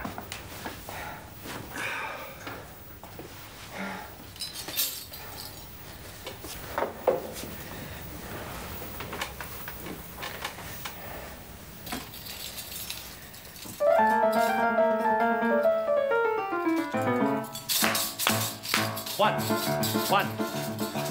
Slower, Nora, much slower. Feel the music. Race round, gentle. Oh, grace, roll. No! Oh, this is very Christina. Dearest, sweetest Nora, you're dancing as if your life depended on it. Stop, Frank. This is sheer madness. Stop, I say! I'd never have believed this. You've forgotten everything I've taught you. There you are, you see. You're going to have to go on instructing me right up until the last minute. Well, you can certainly rely on that. You mustn't think about anything but me all today and all tomorrow. You mustn't open a letter. You mustn't even open a Oh, letter. you're still afraid of that man! Well, yes, that too. Nora, I can see it in your face. There's a letter lying from him there already. I don't know. I think so. But you're not to open it, Torvald. Nothing ugly must come between us until tomorrow, when it's all over. You shouldn't argue with her. The child shall have its way. But tomorrow, after you've danced. Then you'll be free. Dinner is served, ma'am. We'll have champagne, Elena. Very good, ma'am. Well, a banquet then. Champagne banquet till the break of day. And some macaroons, Helena. Lots and lots of them for once. Now, there's no need for this fear and wildness. Just be my little skylark as usual. Yes, I will.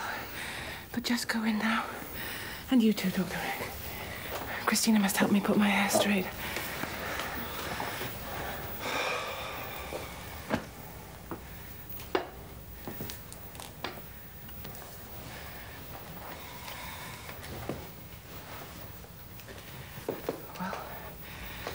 Gone to the country.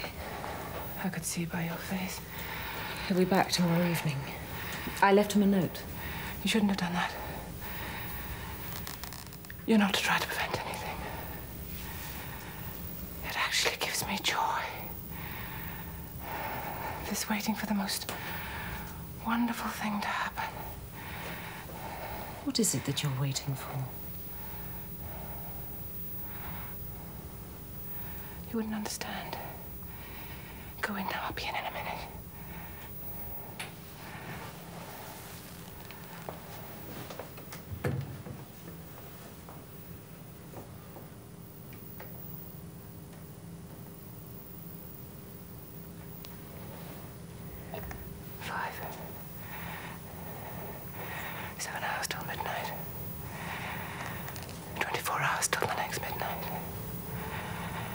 And the tarantella will be over. 24 and 7. 31 hours to live.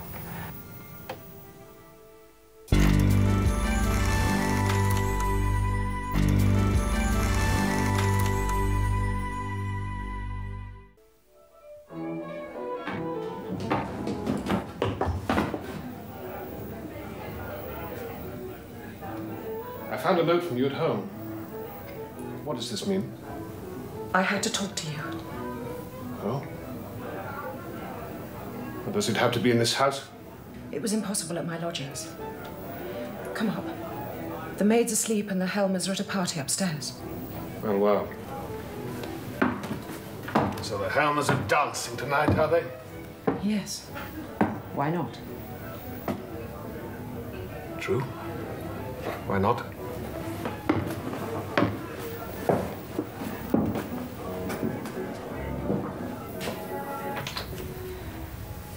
Let's have a talk. Have you and I got anything more to talk about? We have a great deal to talk about. I didn't think we had. No, well, you never really understood me. What was there to understand? Except that you abandoned me when something better came along. Do you think it was easy for me? Well, wasn't it? Have you really gone on believing that? If it wasn't easy, why did you write to me the way you did? I had to break it off with you. So it was my duty to wipe out everything you felt for me. And all this for the sake of money? I had a helpless mother and 2 young brothers to look after. We couldn't wait for you, Niels. You had no prospects then. Well, possibly. But you had no right to throw me over for the sake of somebody else. I don't know. I've often asked myself if I had the right.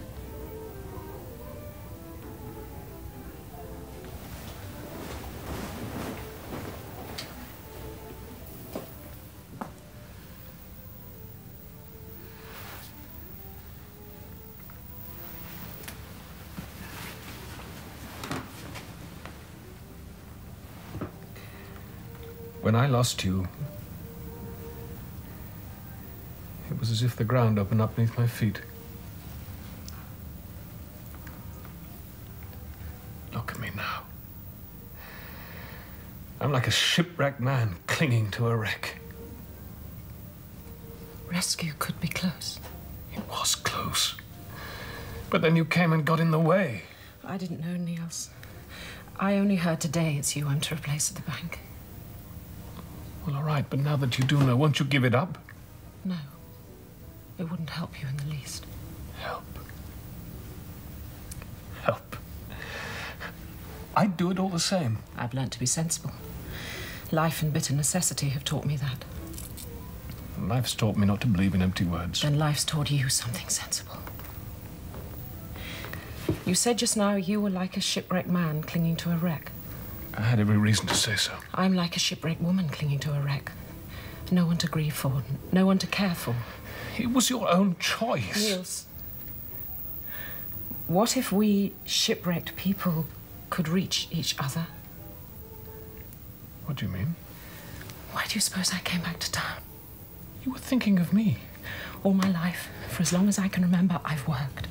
That's been my greatest, my only joy. Now I'm quite alone in the world.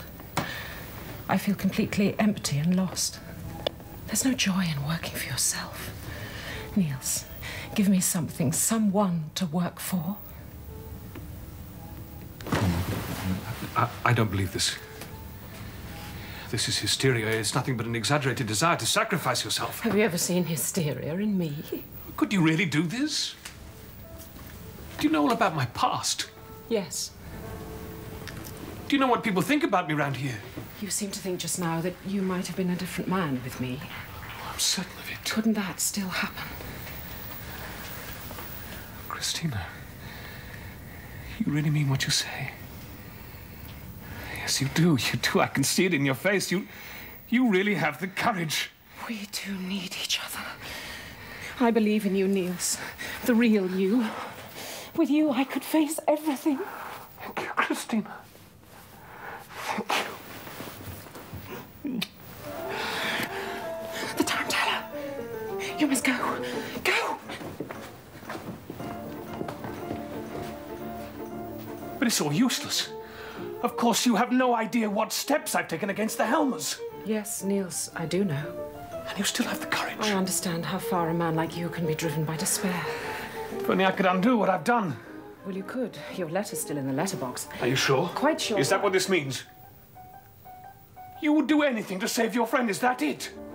When you sold yourself once for the sake of others, you don't do it again. I will demand my letter back. No, no. Yes, I'll wait here till Helmer comes down. I'll tell him he must give it back to me unread. It's about my dismissal. He mustn't have it. No, Niels, you mustn't ask for it back. But isn't that really why you asked me here? Well, yes, at first. I was frightened. But that was yesterday. I've seen some incredible things in this house in the last 24 hours. Helmer has to be told everything. This wretched secret has to come out. Everything has to come out into the open between these two. All this deception, all this secrecy has to stop. Well, if you dare. You must go. But one thing I will do. I'll do it straight away. I'll wait for you downstairs. Yes. And walk home with me. I've never been so unbelievably happy in my life.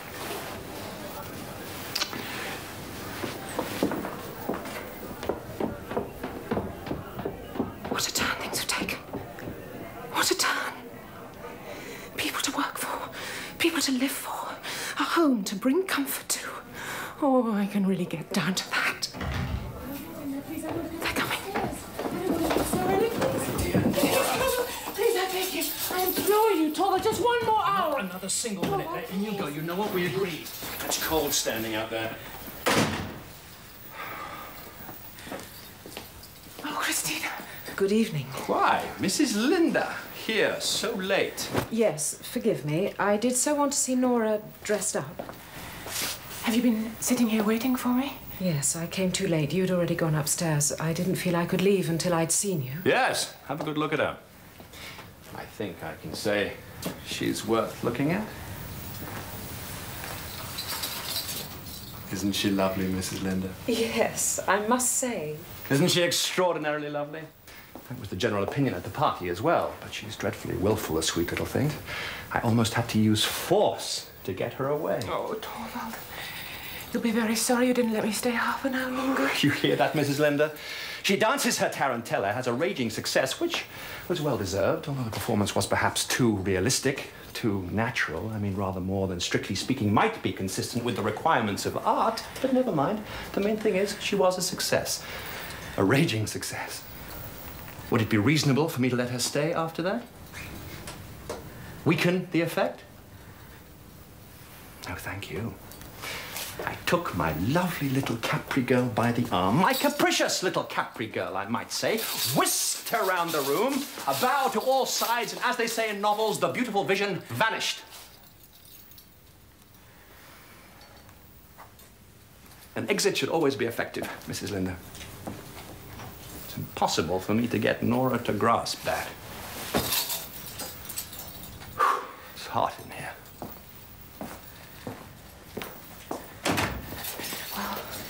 I've spoken to him. And Nora, you must tell your husband everything. I knew it. You've nothing to fear from Croxtown, but you must tell him. I'll never tell him. Then the letter will. Thank you, Christina. Now I know what I must do. Shh. Well, have you finished admiring her, Mrs. Linda? Yes. Now I'll say good night. What, so soon? Good night, Nora. Don't be willful any longer. Well said, Mrs. Lynn. Good night, Mr. Helmer. Good night. Good night. I hope you get home all right. I'm willing... But you don't have very far to go, do you? Good night. Good night.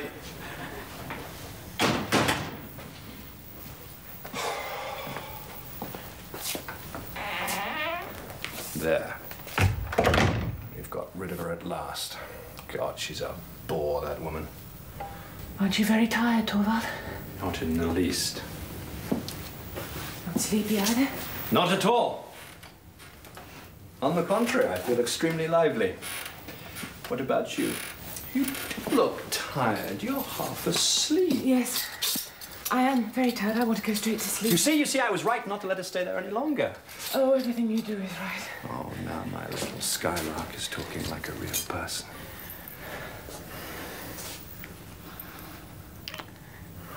Dr. Rank was in high spirits this evening. Oh. Did you notice? Was he? No, I didn't get to speak to him. I hardly did either, but it's a long time since I've seen him in such a good mood. It's marvelous to be home again, all alone with you. You are a delightfully enchanting young woman. Don't look at me like that, Torvald. Can't I look at my most precious possession? At all the loveliness that's mine? All mine? Completely mine. You mustn't talk to me like that tonight, really. You've still got the tarantella in your blood, I see, and that makes you all the more enticing. Listen. Guests are starting to leave. Soon the whole house will be silent. Yes, I hope so. Yes, you do, don't you? My own darling Nora. Do you know why, I expect, when we're at a party like that, you know why I keep away from you and speak to you so little and just steal a glance at you every now and then? Do you know why? It's because I'm pretending that we're secretly in love, secretly engaged, that no one suspects there's anything between us. Yes, I know your every thought is for me. Yes, and when we're ready to leave and I wrap the shawl around your beautiful young shoulders, around the wonderful curve of your neck. I'm pretending that you're my young bride, and I'm carrying you back from the wedding. I'm bringing you into my home for the first time, to be alone with you for the first time, all alone with you, all alone with your trembling young beauty. All I've longed for the whole evening is you. When I saw you whirling so seductively in the tarantella, my blood was on fire. I couldn't endure it any longer. That's why I brought you down here so early. No, leave me alone! Leave me alone! I don't want all this tonight! You're teasing me, my little Nora. Don't want. I'm your husband, aren't I? Who's that? You hear? Me? Dare I come in for a moment? God, what does he want now? Just a minute!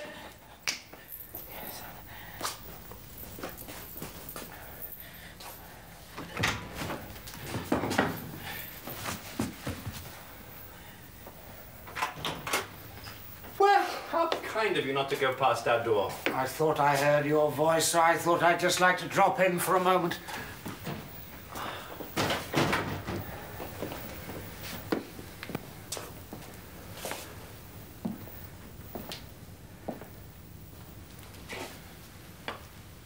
It's always so warm and comfortable in here with you two. Well, you certainly seem to be making yourself at home upstairs as well. Why shouldn't one get as much as one can out of this life?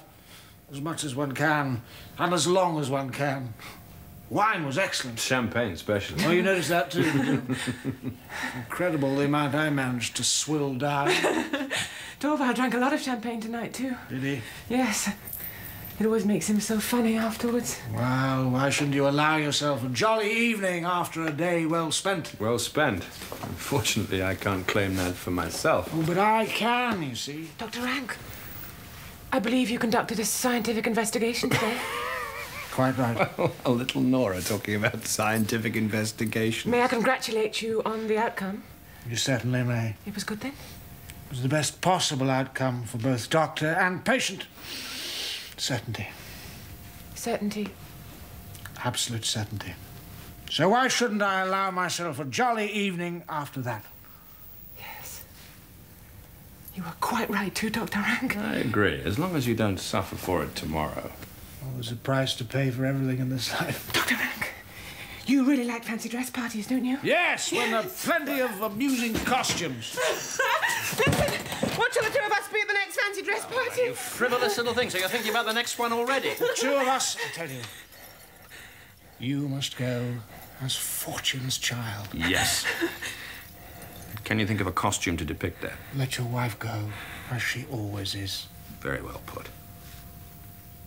What about you? What would you go as yourself? Oh, my dear friend, I'm quite certain about that. Well? At the next fancy dress party, I shall be invisible. Funny idea. Well, there's such a thing as the invisible hat. It's a big black hat, and once it's on you, no one can see you.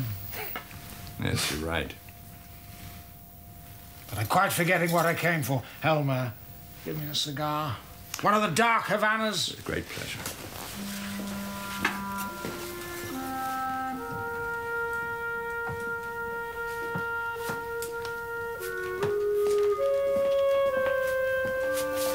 Thank you. Let me give you a light.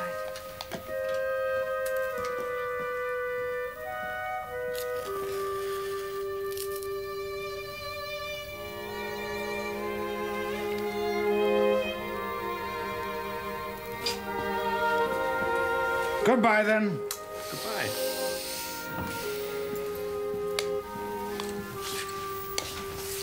Sleep well, Dr. Rank. Thank you for that wish. Wish me the same. You? If you want me to. Sleep well. And thanks for the light.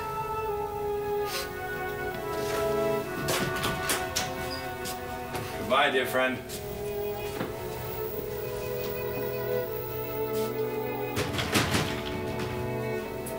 He's had too much to drink. Perhaps. What are you doing out there, Torvald? To empty the letterbox. It's full. You going to work tonight? You know very well I'm not. Someone's been at the lock. The lock? There's a broken hairpin. Must be the children, then. Well, you must stop them doing that.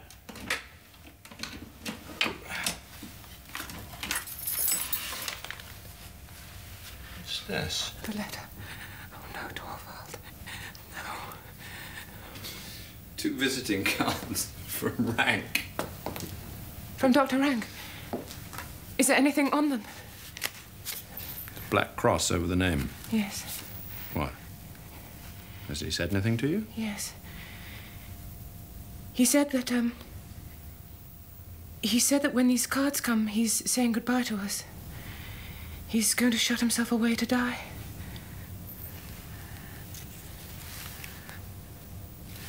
Poor friend. I knew, of course. So soon to hide himself away like a wounded animal. Well, if it has to happen, it's best it happens without words, isn't it, Torvald?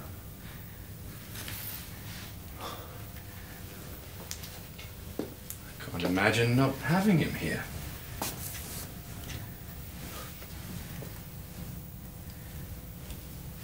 Well, perhaps it's for the best. For him, anyway. And possibly for us, too.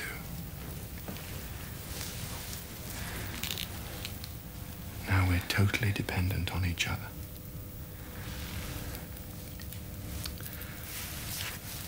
Oh, my own beloved wife. Sometimes I feel I can't hold you tight enough.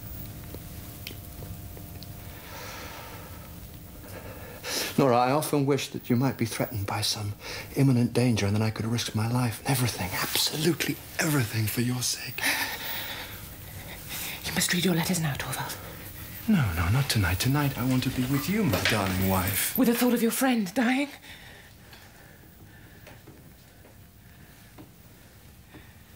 Yes, you're right. The thoughts of death and decay have come between us. It is ugly. We'll keep apart.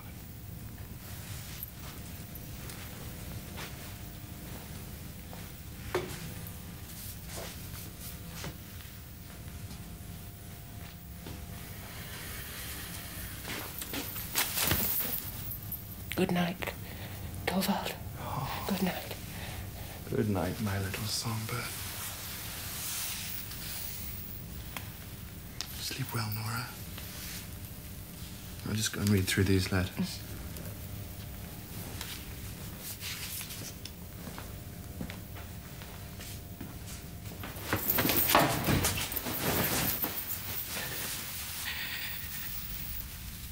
Never to see him again.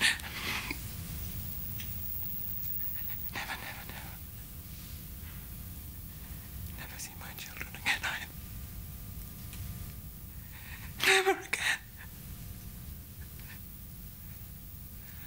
Oh, that icy black water. That bottomless. That. Oh, God, if only it were all over. He's got it now. He's reading it now. No. No, not yet. Oh, God. Goodbye, Torvald. My children. No! Yes, you know what it says in this letter? No, let me go. Where are you going? You mustn't bury it all for my sake. Is it true what he writes? It can't possibly be It is true. I've loved you more than anything Stop in the making world. foolish excuses! You miserable, wretched No, woman! let me go. You mustn't bear it all for my sake. Stop You playing! mustn't take it all upon yourself. You'll stay here and give me an explanation. Do you understand what you have done? Answer me. Do you understand? Yes. I'm beginning to understand, yes. For a whole 8 years, the woman who was my pride and joy, a hypocrite, a liar, worse still, a criminal. Shame on you! I should have known something like this would happen. All your father's slack principles. Be quiet! You've inherited all your father's slack principles. No religion, no morality, no sense of duty. Oh, and how I've been punished for turning a blind eye to his faults. I did it for your sake. And this is how you pay me back? Yes. This is how? Now you've completely destroyed my happiness. You have ruined my whole future for me. I'm at the mercy of a totally unscrupulous human being. He can do as he likes with me, demand absolutely anything from me. I daren't refuse. I have to sink to such depths and be ruined, all for the sake of an irresponsible woman. Well, when I'm out of this world, you'll be free. Don't be so dramatic, just like your father, always ready with those phrases. What good will it do me when you're out of this world, as you put it? It wouldn't do me the slightest good. He can still make all this public, and if he does, I may be suspected of knowing about this crime of yours. People will think that I was behind it, that I put you up to it. It's you I have to thank for all this. After pampering you all through our marriage. Now, do you understand what you've done? Yes. It's so unbelievable, I can't grasp it.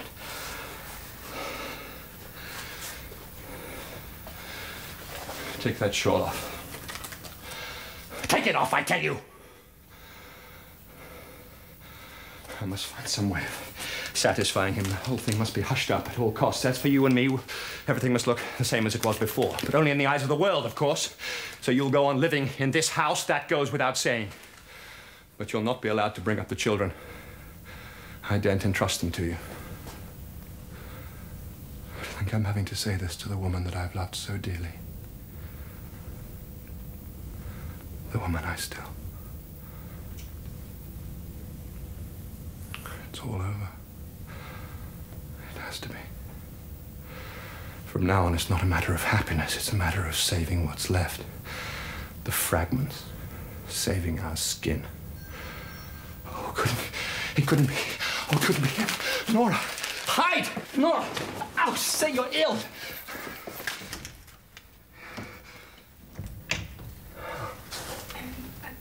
There's a letter just arrived from Mrs. Helmer. Give it to me.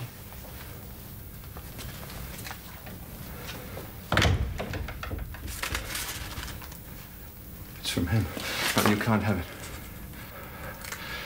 I want it. I want to read it. Read it. I hardly have the courage to do that. I've got to know.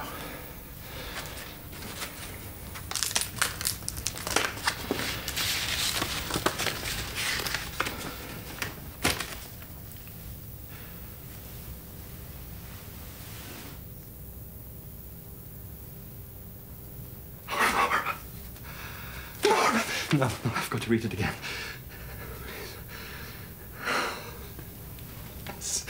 Yes! Nora! Nora! Nora, it's true! I'm saved, Nora! I'm saved! What about me? Yes, you too, of course. We're both saved, the two of us. Look, he sent you your IOU back. He writes that he regrets and he's sorry his life has taken a turn for the better. What does it matter what he writes? We're saved, Nora. Nobody can do anything to you now. Oh, Nora. Oh, Nora. No, let's get this sordid business out of the way first. Let me see. I don't want to read it again. I want the whole thing to be like a bad dream.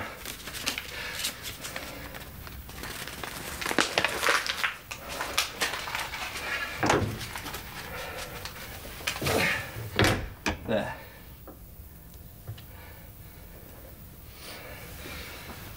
There. There's nothing left now.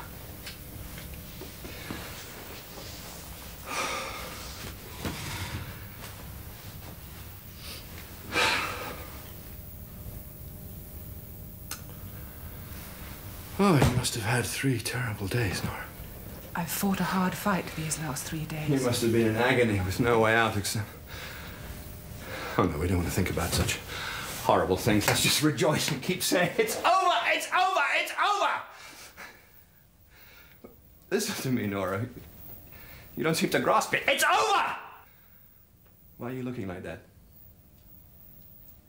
Oh, see what it is, my poor little Nora. You can't bring yourself to believe that I've forgiven you. But I have, I swear. Nora, I have forgiven you. I have forgiven you everything. I know what you did because you love me. That's true. You love me as a wife should love her husband. You just misjudged the way of doing it. Didn't have any insight. Well, you can rely on me. I will guide you and I will advise you. I wouldn't be a man if precisely this feminine helplessness didn't make you twice as attractive to me. I swear, I've forgiven you. I've forgiven you everything. Thank you for your forgiveness. What are you doing? Where are you going? I'm taking off this fancy dress. Yes, do. My poor frightened little songbird. Rest safely now and nestle under my wings. There's shelter for you here. I'll keep you here like a dove that I've rescued from the talons of a hawk. I'll calm your poor beating heart, Nora. I will. Believe me. Soon everything will just be the same as it was before. There'll be no need for me to keep saying that I've forgiven you. You'll just feel that I have.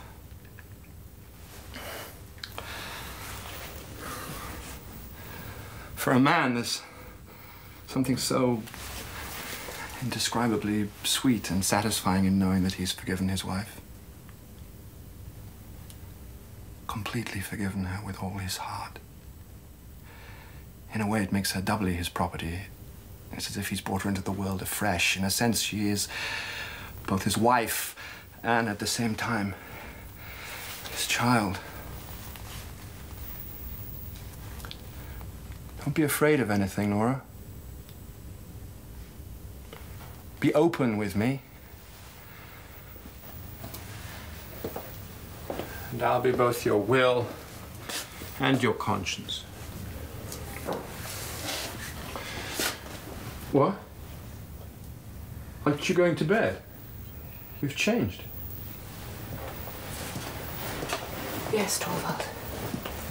I've changed. But why now, so late? I'm not going to sleep tonight. Nora, dear. It's not so very late. Come and sit down. You and I have a lot to talk about.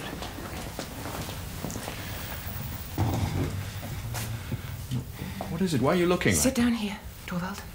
This will take some time.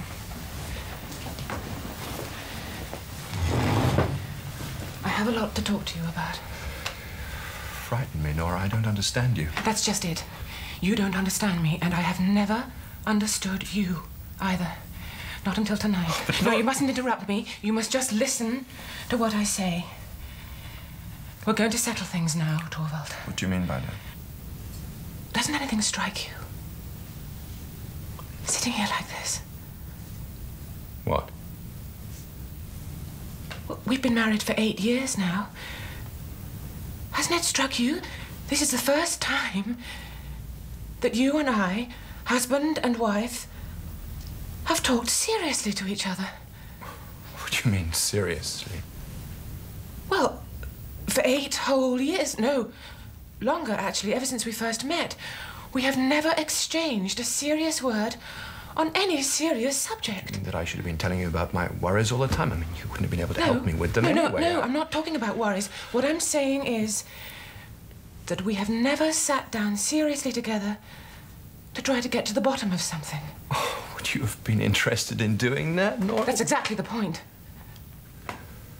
You've never understood me. I have been greatly wronged, Torvald. First by Papa, and then by you. Why, the two of us, the two people who've loved you more than anybody? You've never loved me. You just thought that it was fun to be in love with me. Oh, what a way to talk. Well, it's true, Torvald.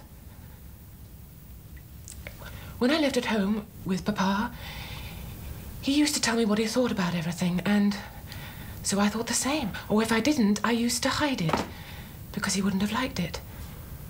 He called me his doll child, and he used to play with me the way I played with my dolls.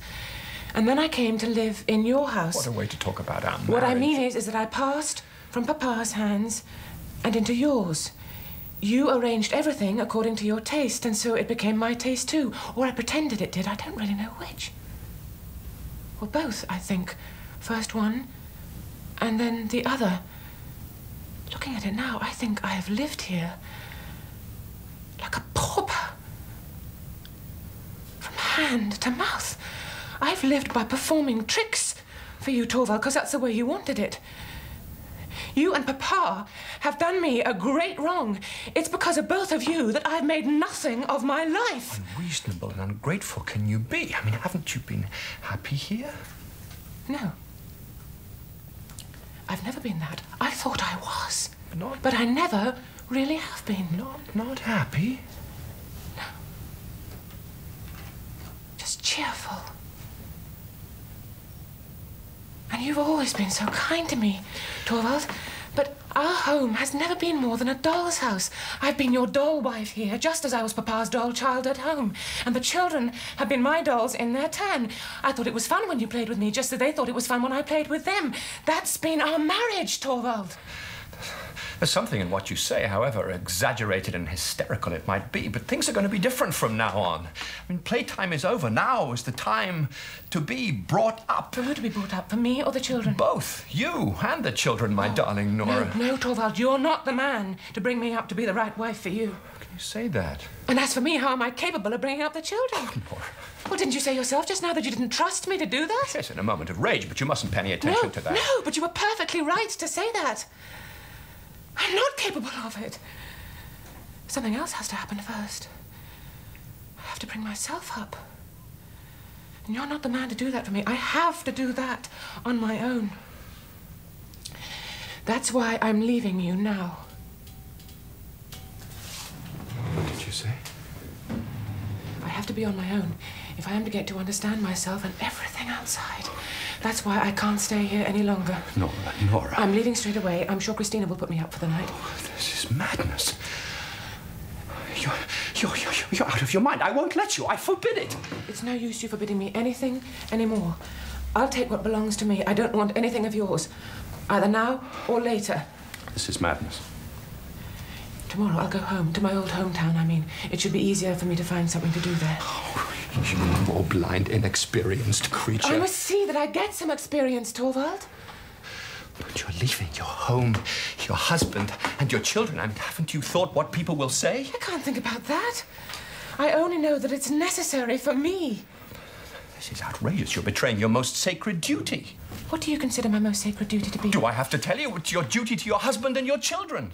I have another duty just as sacred. You have not. What could that be? My duty to myself.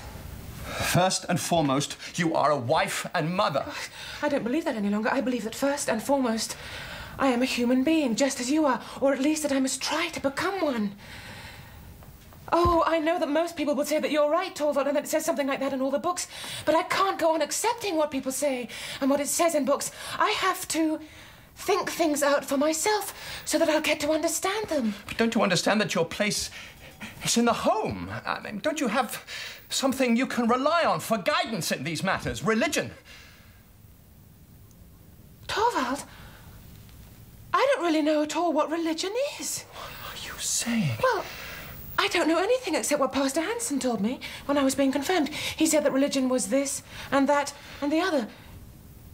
When I get away from all this and on my own, I'm going to have to look into that as well. I must find out whether it was right what Pastor Hansen said, or rather, whether it was right for me. If you haven't got your religion to guide you, then let me stir your conscience. I mean, you must have some moral sense, haven't you? Or perhaps you haven't. Answer me that. Well, it isn't very easy to answer you that, Torvald, because I just don't know. I really don't know what I think about all that. All I do know is that you and I think quite differently about things like that. And now I'm told that the law is quite different from what I thought, but I simply can't get it into my head that the law can be right, that a woman doesn't have the right to spare her old and dying father or to save her husband's life. I simply don't believe that. Oh, you think and talk like a child. You don't understand the society you live in. No, I don't. But now I'm going to find out about it. I must find out who's right. Society or me? You're ill.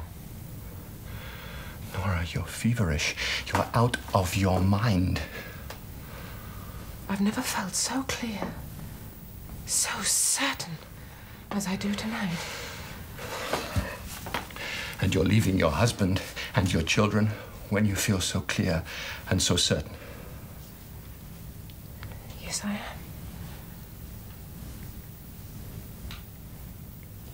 There's only one possible explanation. What's that?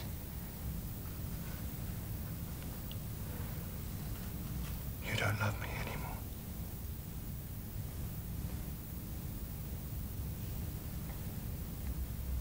No. That's just it.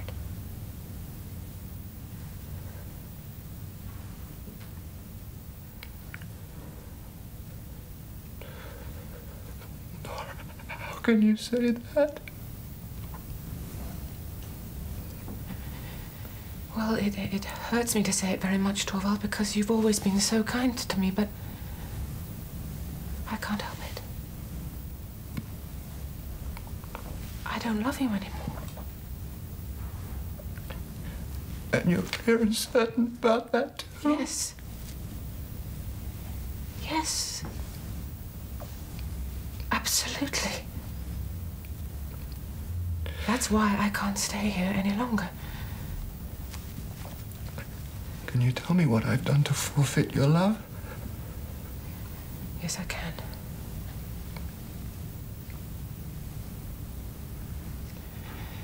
It was tonight when the most wonderful thing of all didn't happen.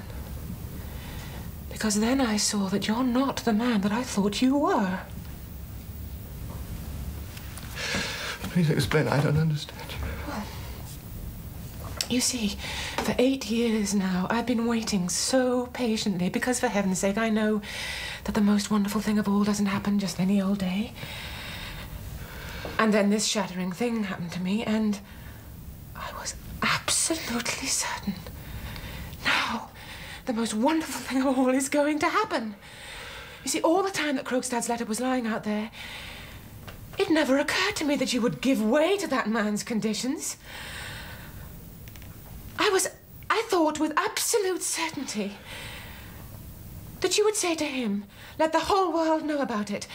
And when that had happened... Yes, after I'd abandoned my wife to shame and disgrace. When that had happened, I thought with absolute certainty that you would step forward and you would take it all upon yourself and say, I am the guilty one.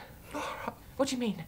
That I should never have been willing to accept such a sacrifice on your part? No, of course not. That goes without saying. But how much would my word have counted against yours? That was the most wonderful thing that I was hoping for and dreading. And it was to prevent that I was willing to end my life. Nora, I would gladly work night and day for you. I would endure sorrow and deprivation for your sake. But no man will sacrifice his honor for the one he loves. Hundreds and thousands of women have. You think and talk like a foolish child. All right. But you neither think nor talk like the man I can share my life with. Once your fear had passed, not of what was threatening me, but of what you were being exposed to, and once the danger was over, then as far as you were concerned, it was as if nothing at all had happened. I was your little skylark, just the same as before. Your doll, who you were going to protect twice as carefully as you had before, because it was so weak and fragile, Torvald. Torvald. In that moment, I realised that for 8 years now, I have been living here with a stranger, and I've had 3 children. Oh, God, I can't bear to think about it. I could tear myself into little pieces. So disgusting.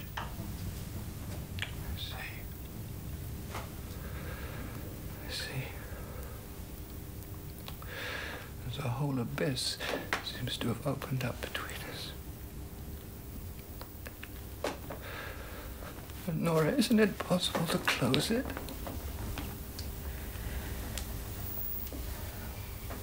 As I am now, I am no wife for you. I have the strength to change. Perhaps. If your doll is taken away from me. Undeparted from you, Nora. I can't even grasp the thought of it. All the more need for me to go. No, Nora. Wait till tomorrow. I can't spend the night in a strange man's house. Can't we live here as brother and sister? Oh, you know perfectly well that that wouldn't last. Goodbye, Torvald. I won't go and look at the children because I know that they're in better hands than mine. Can't be anything to them as I am now. But someday, Nora, someday. Who knows? How can I know? I have no idea what I shall turn out to be. But you're my wife, both as you are now, and whatever you become. Listen, Torvald.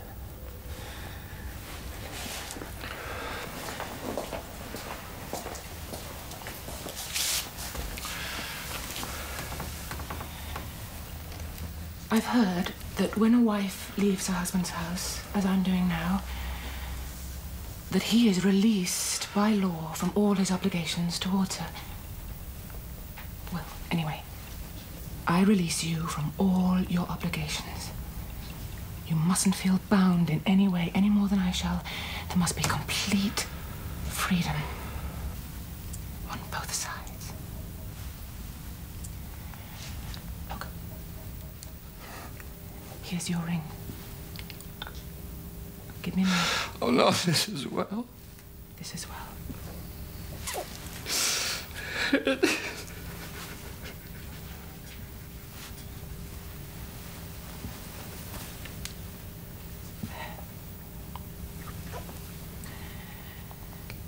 So now it's all over.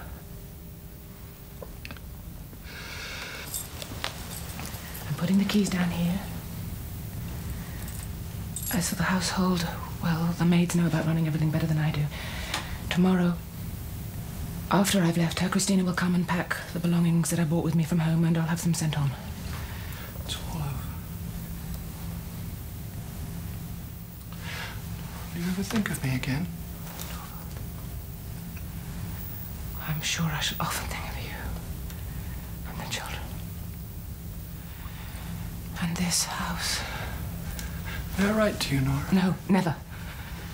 I won't allow you to do that. But I must send you... No, nothing. Nothing. Oh, I'll help you should you need it. I don't accept help from strangers. Nora, can't I ever be anything more than a stranger to you?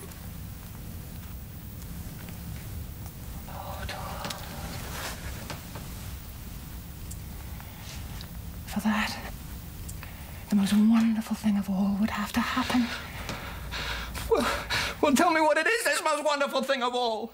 You and I would have to change so much that no, I don't believe anything wonderful, not anymore. Tell me, I want to believe it. Change so much that... Change so much that our life together could become a marriage.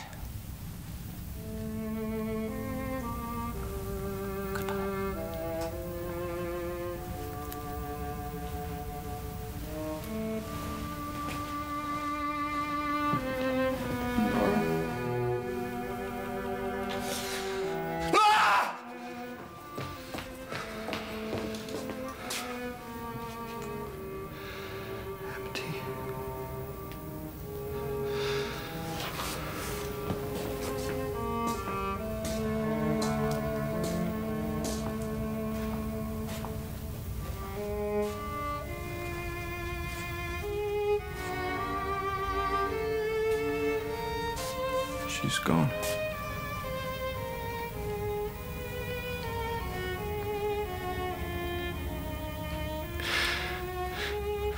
The most wonderful thing of all.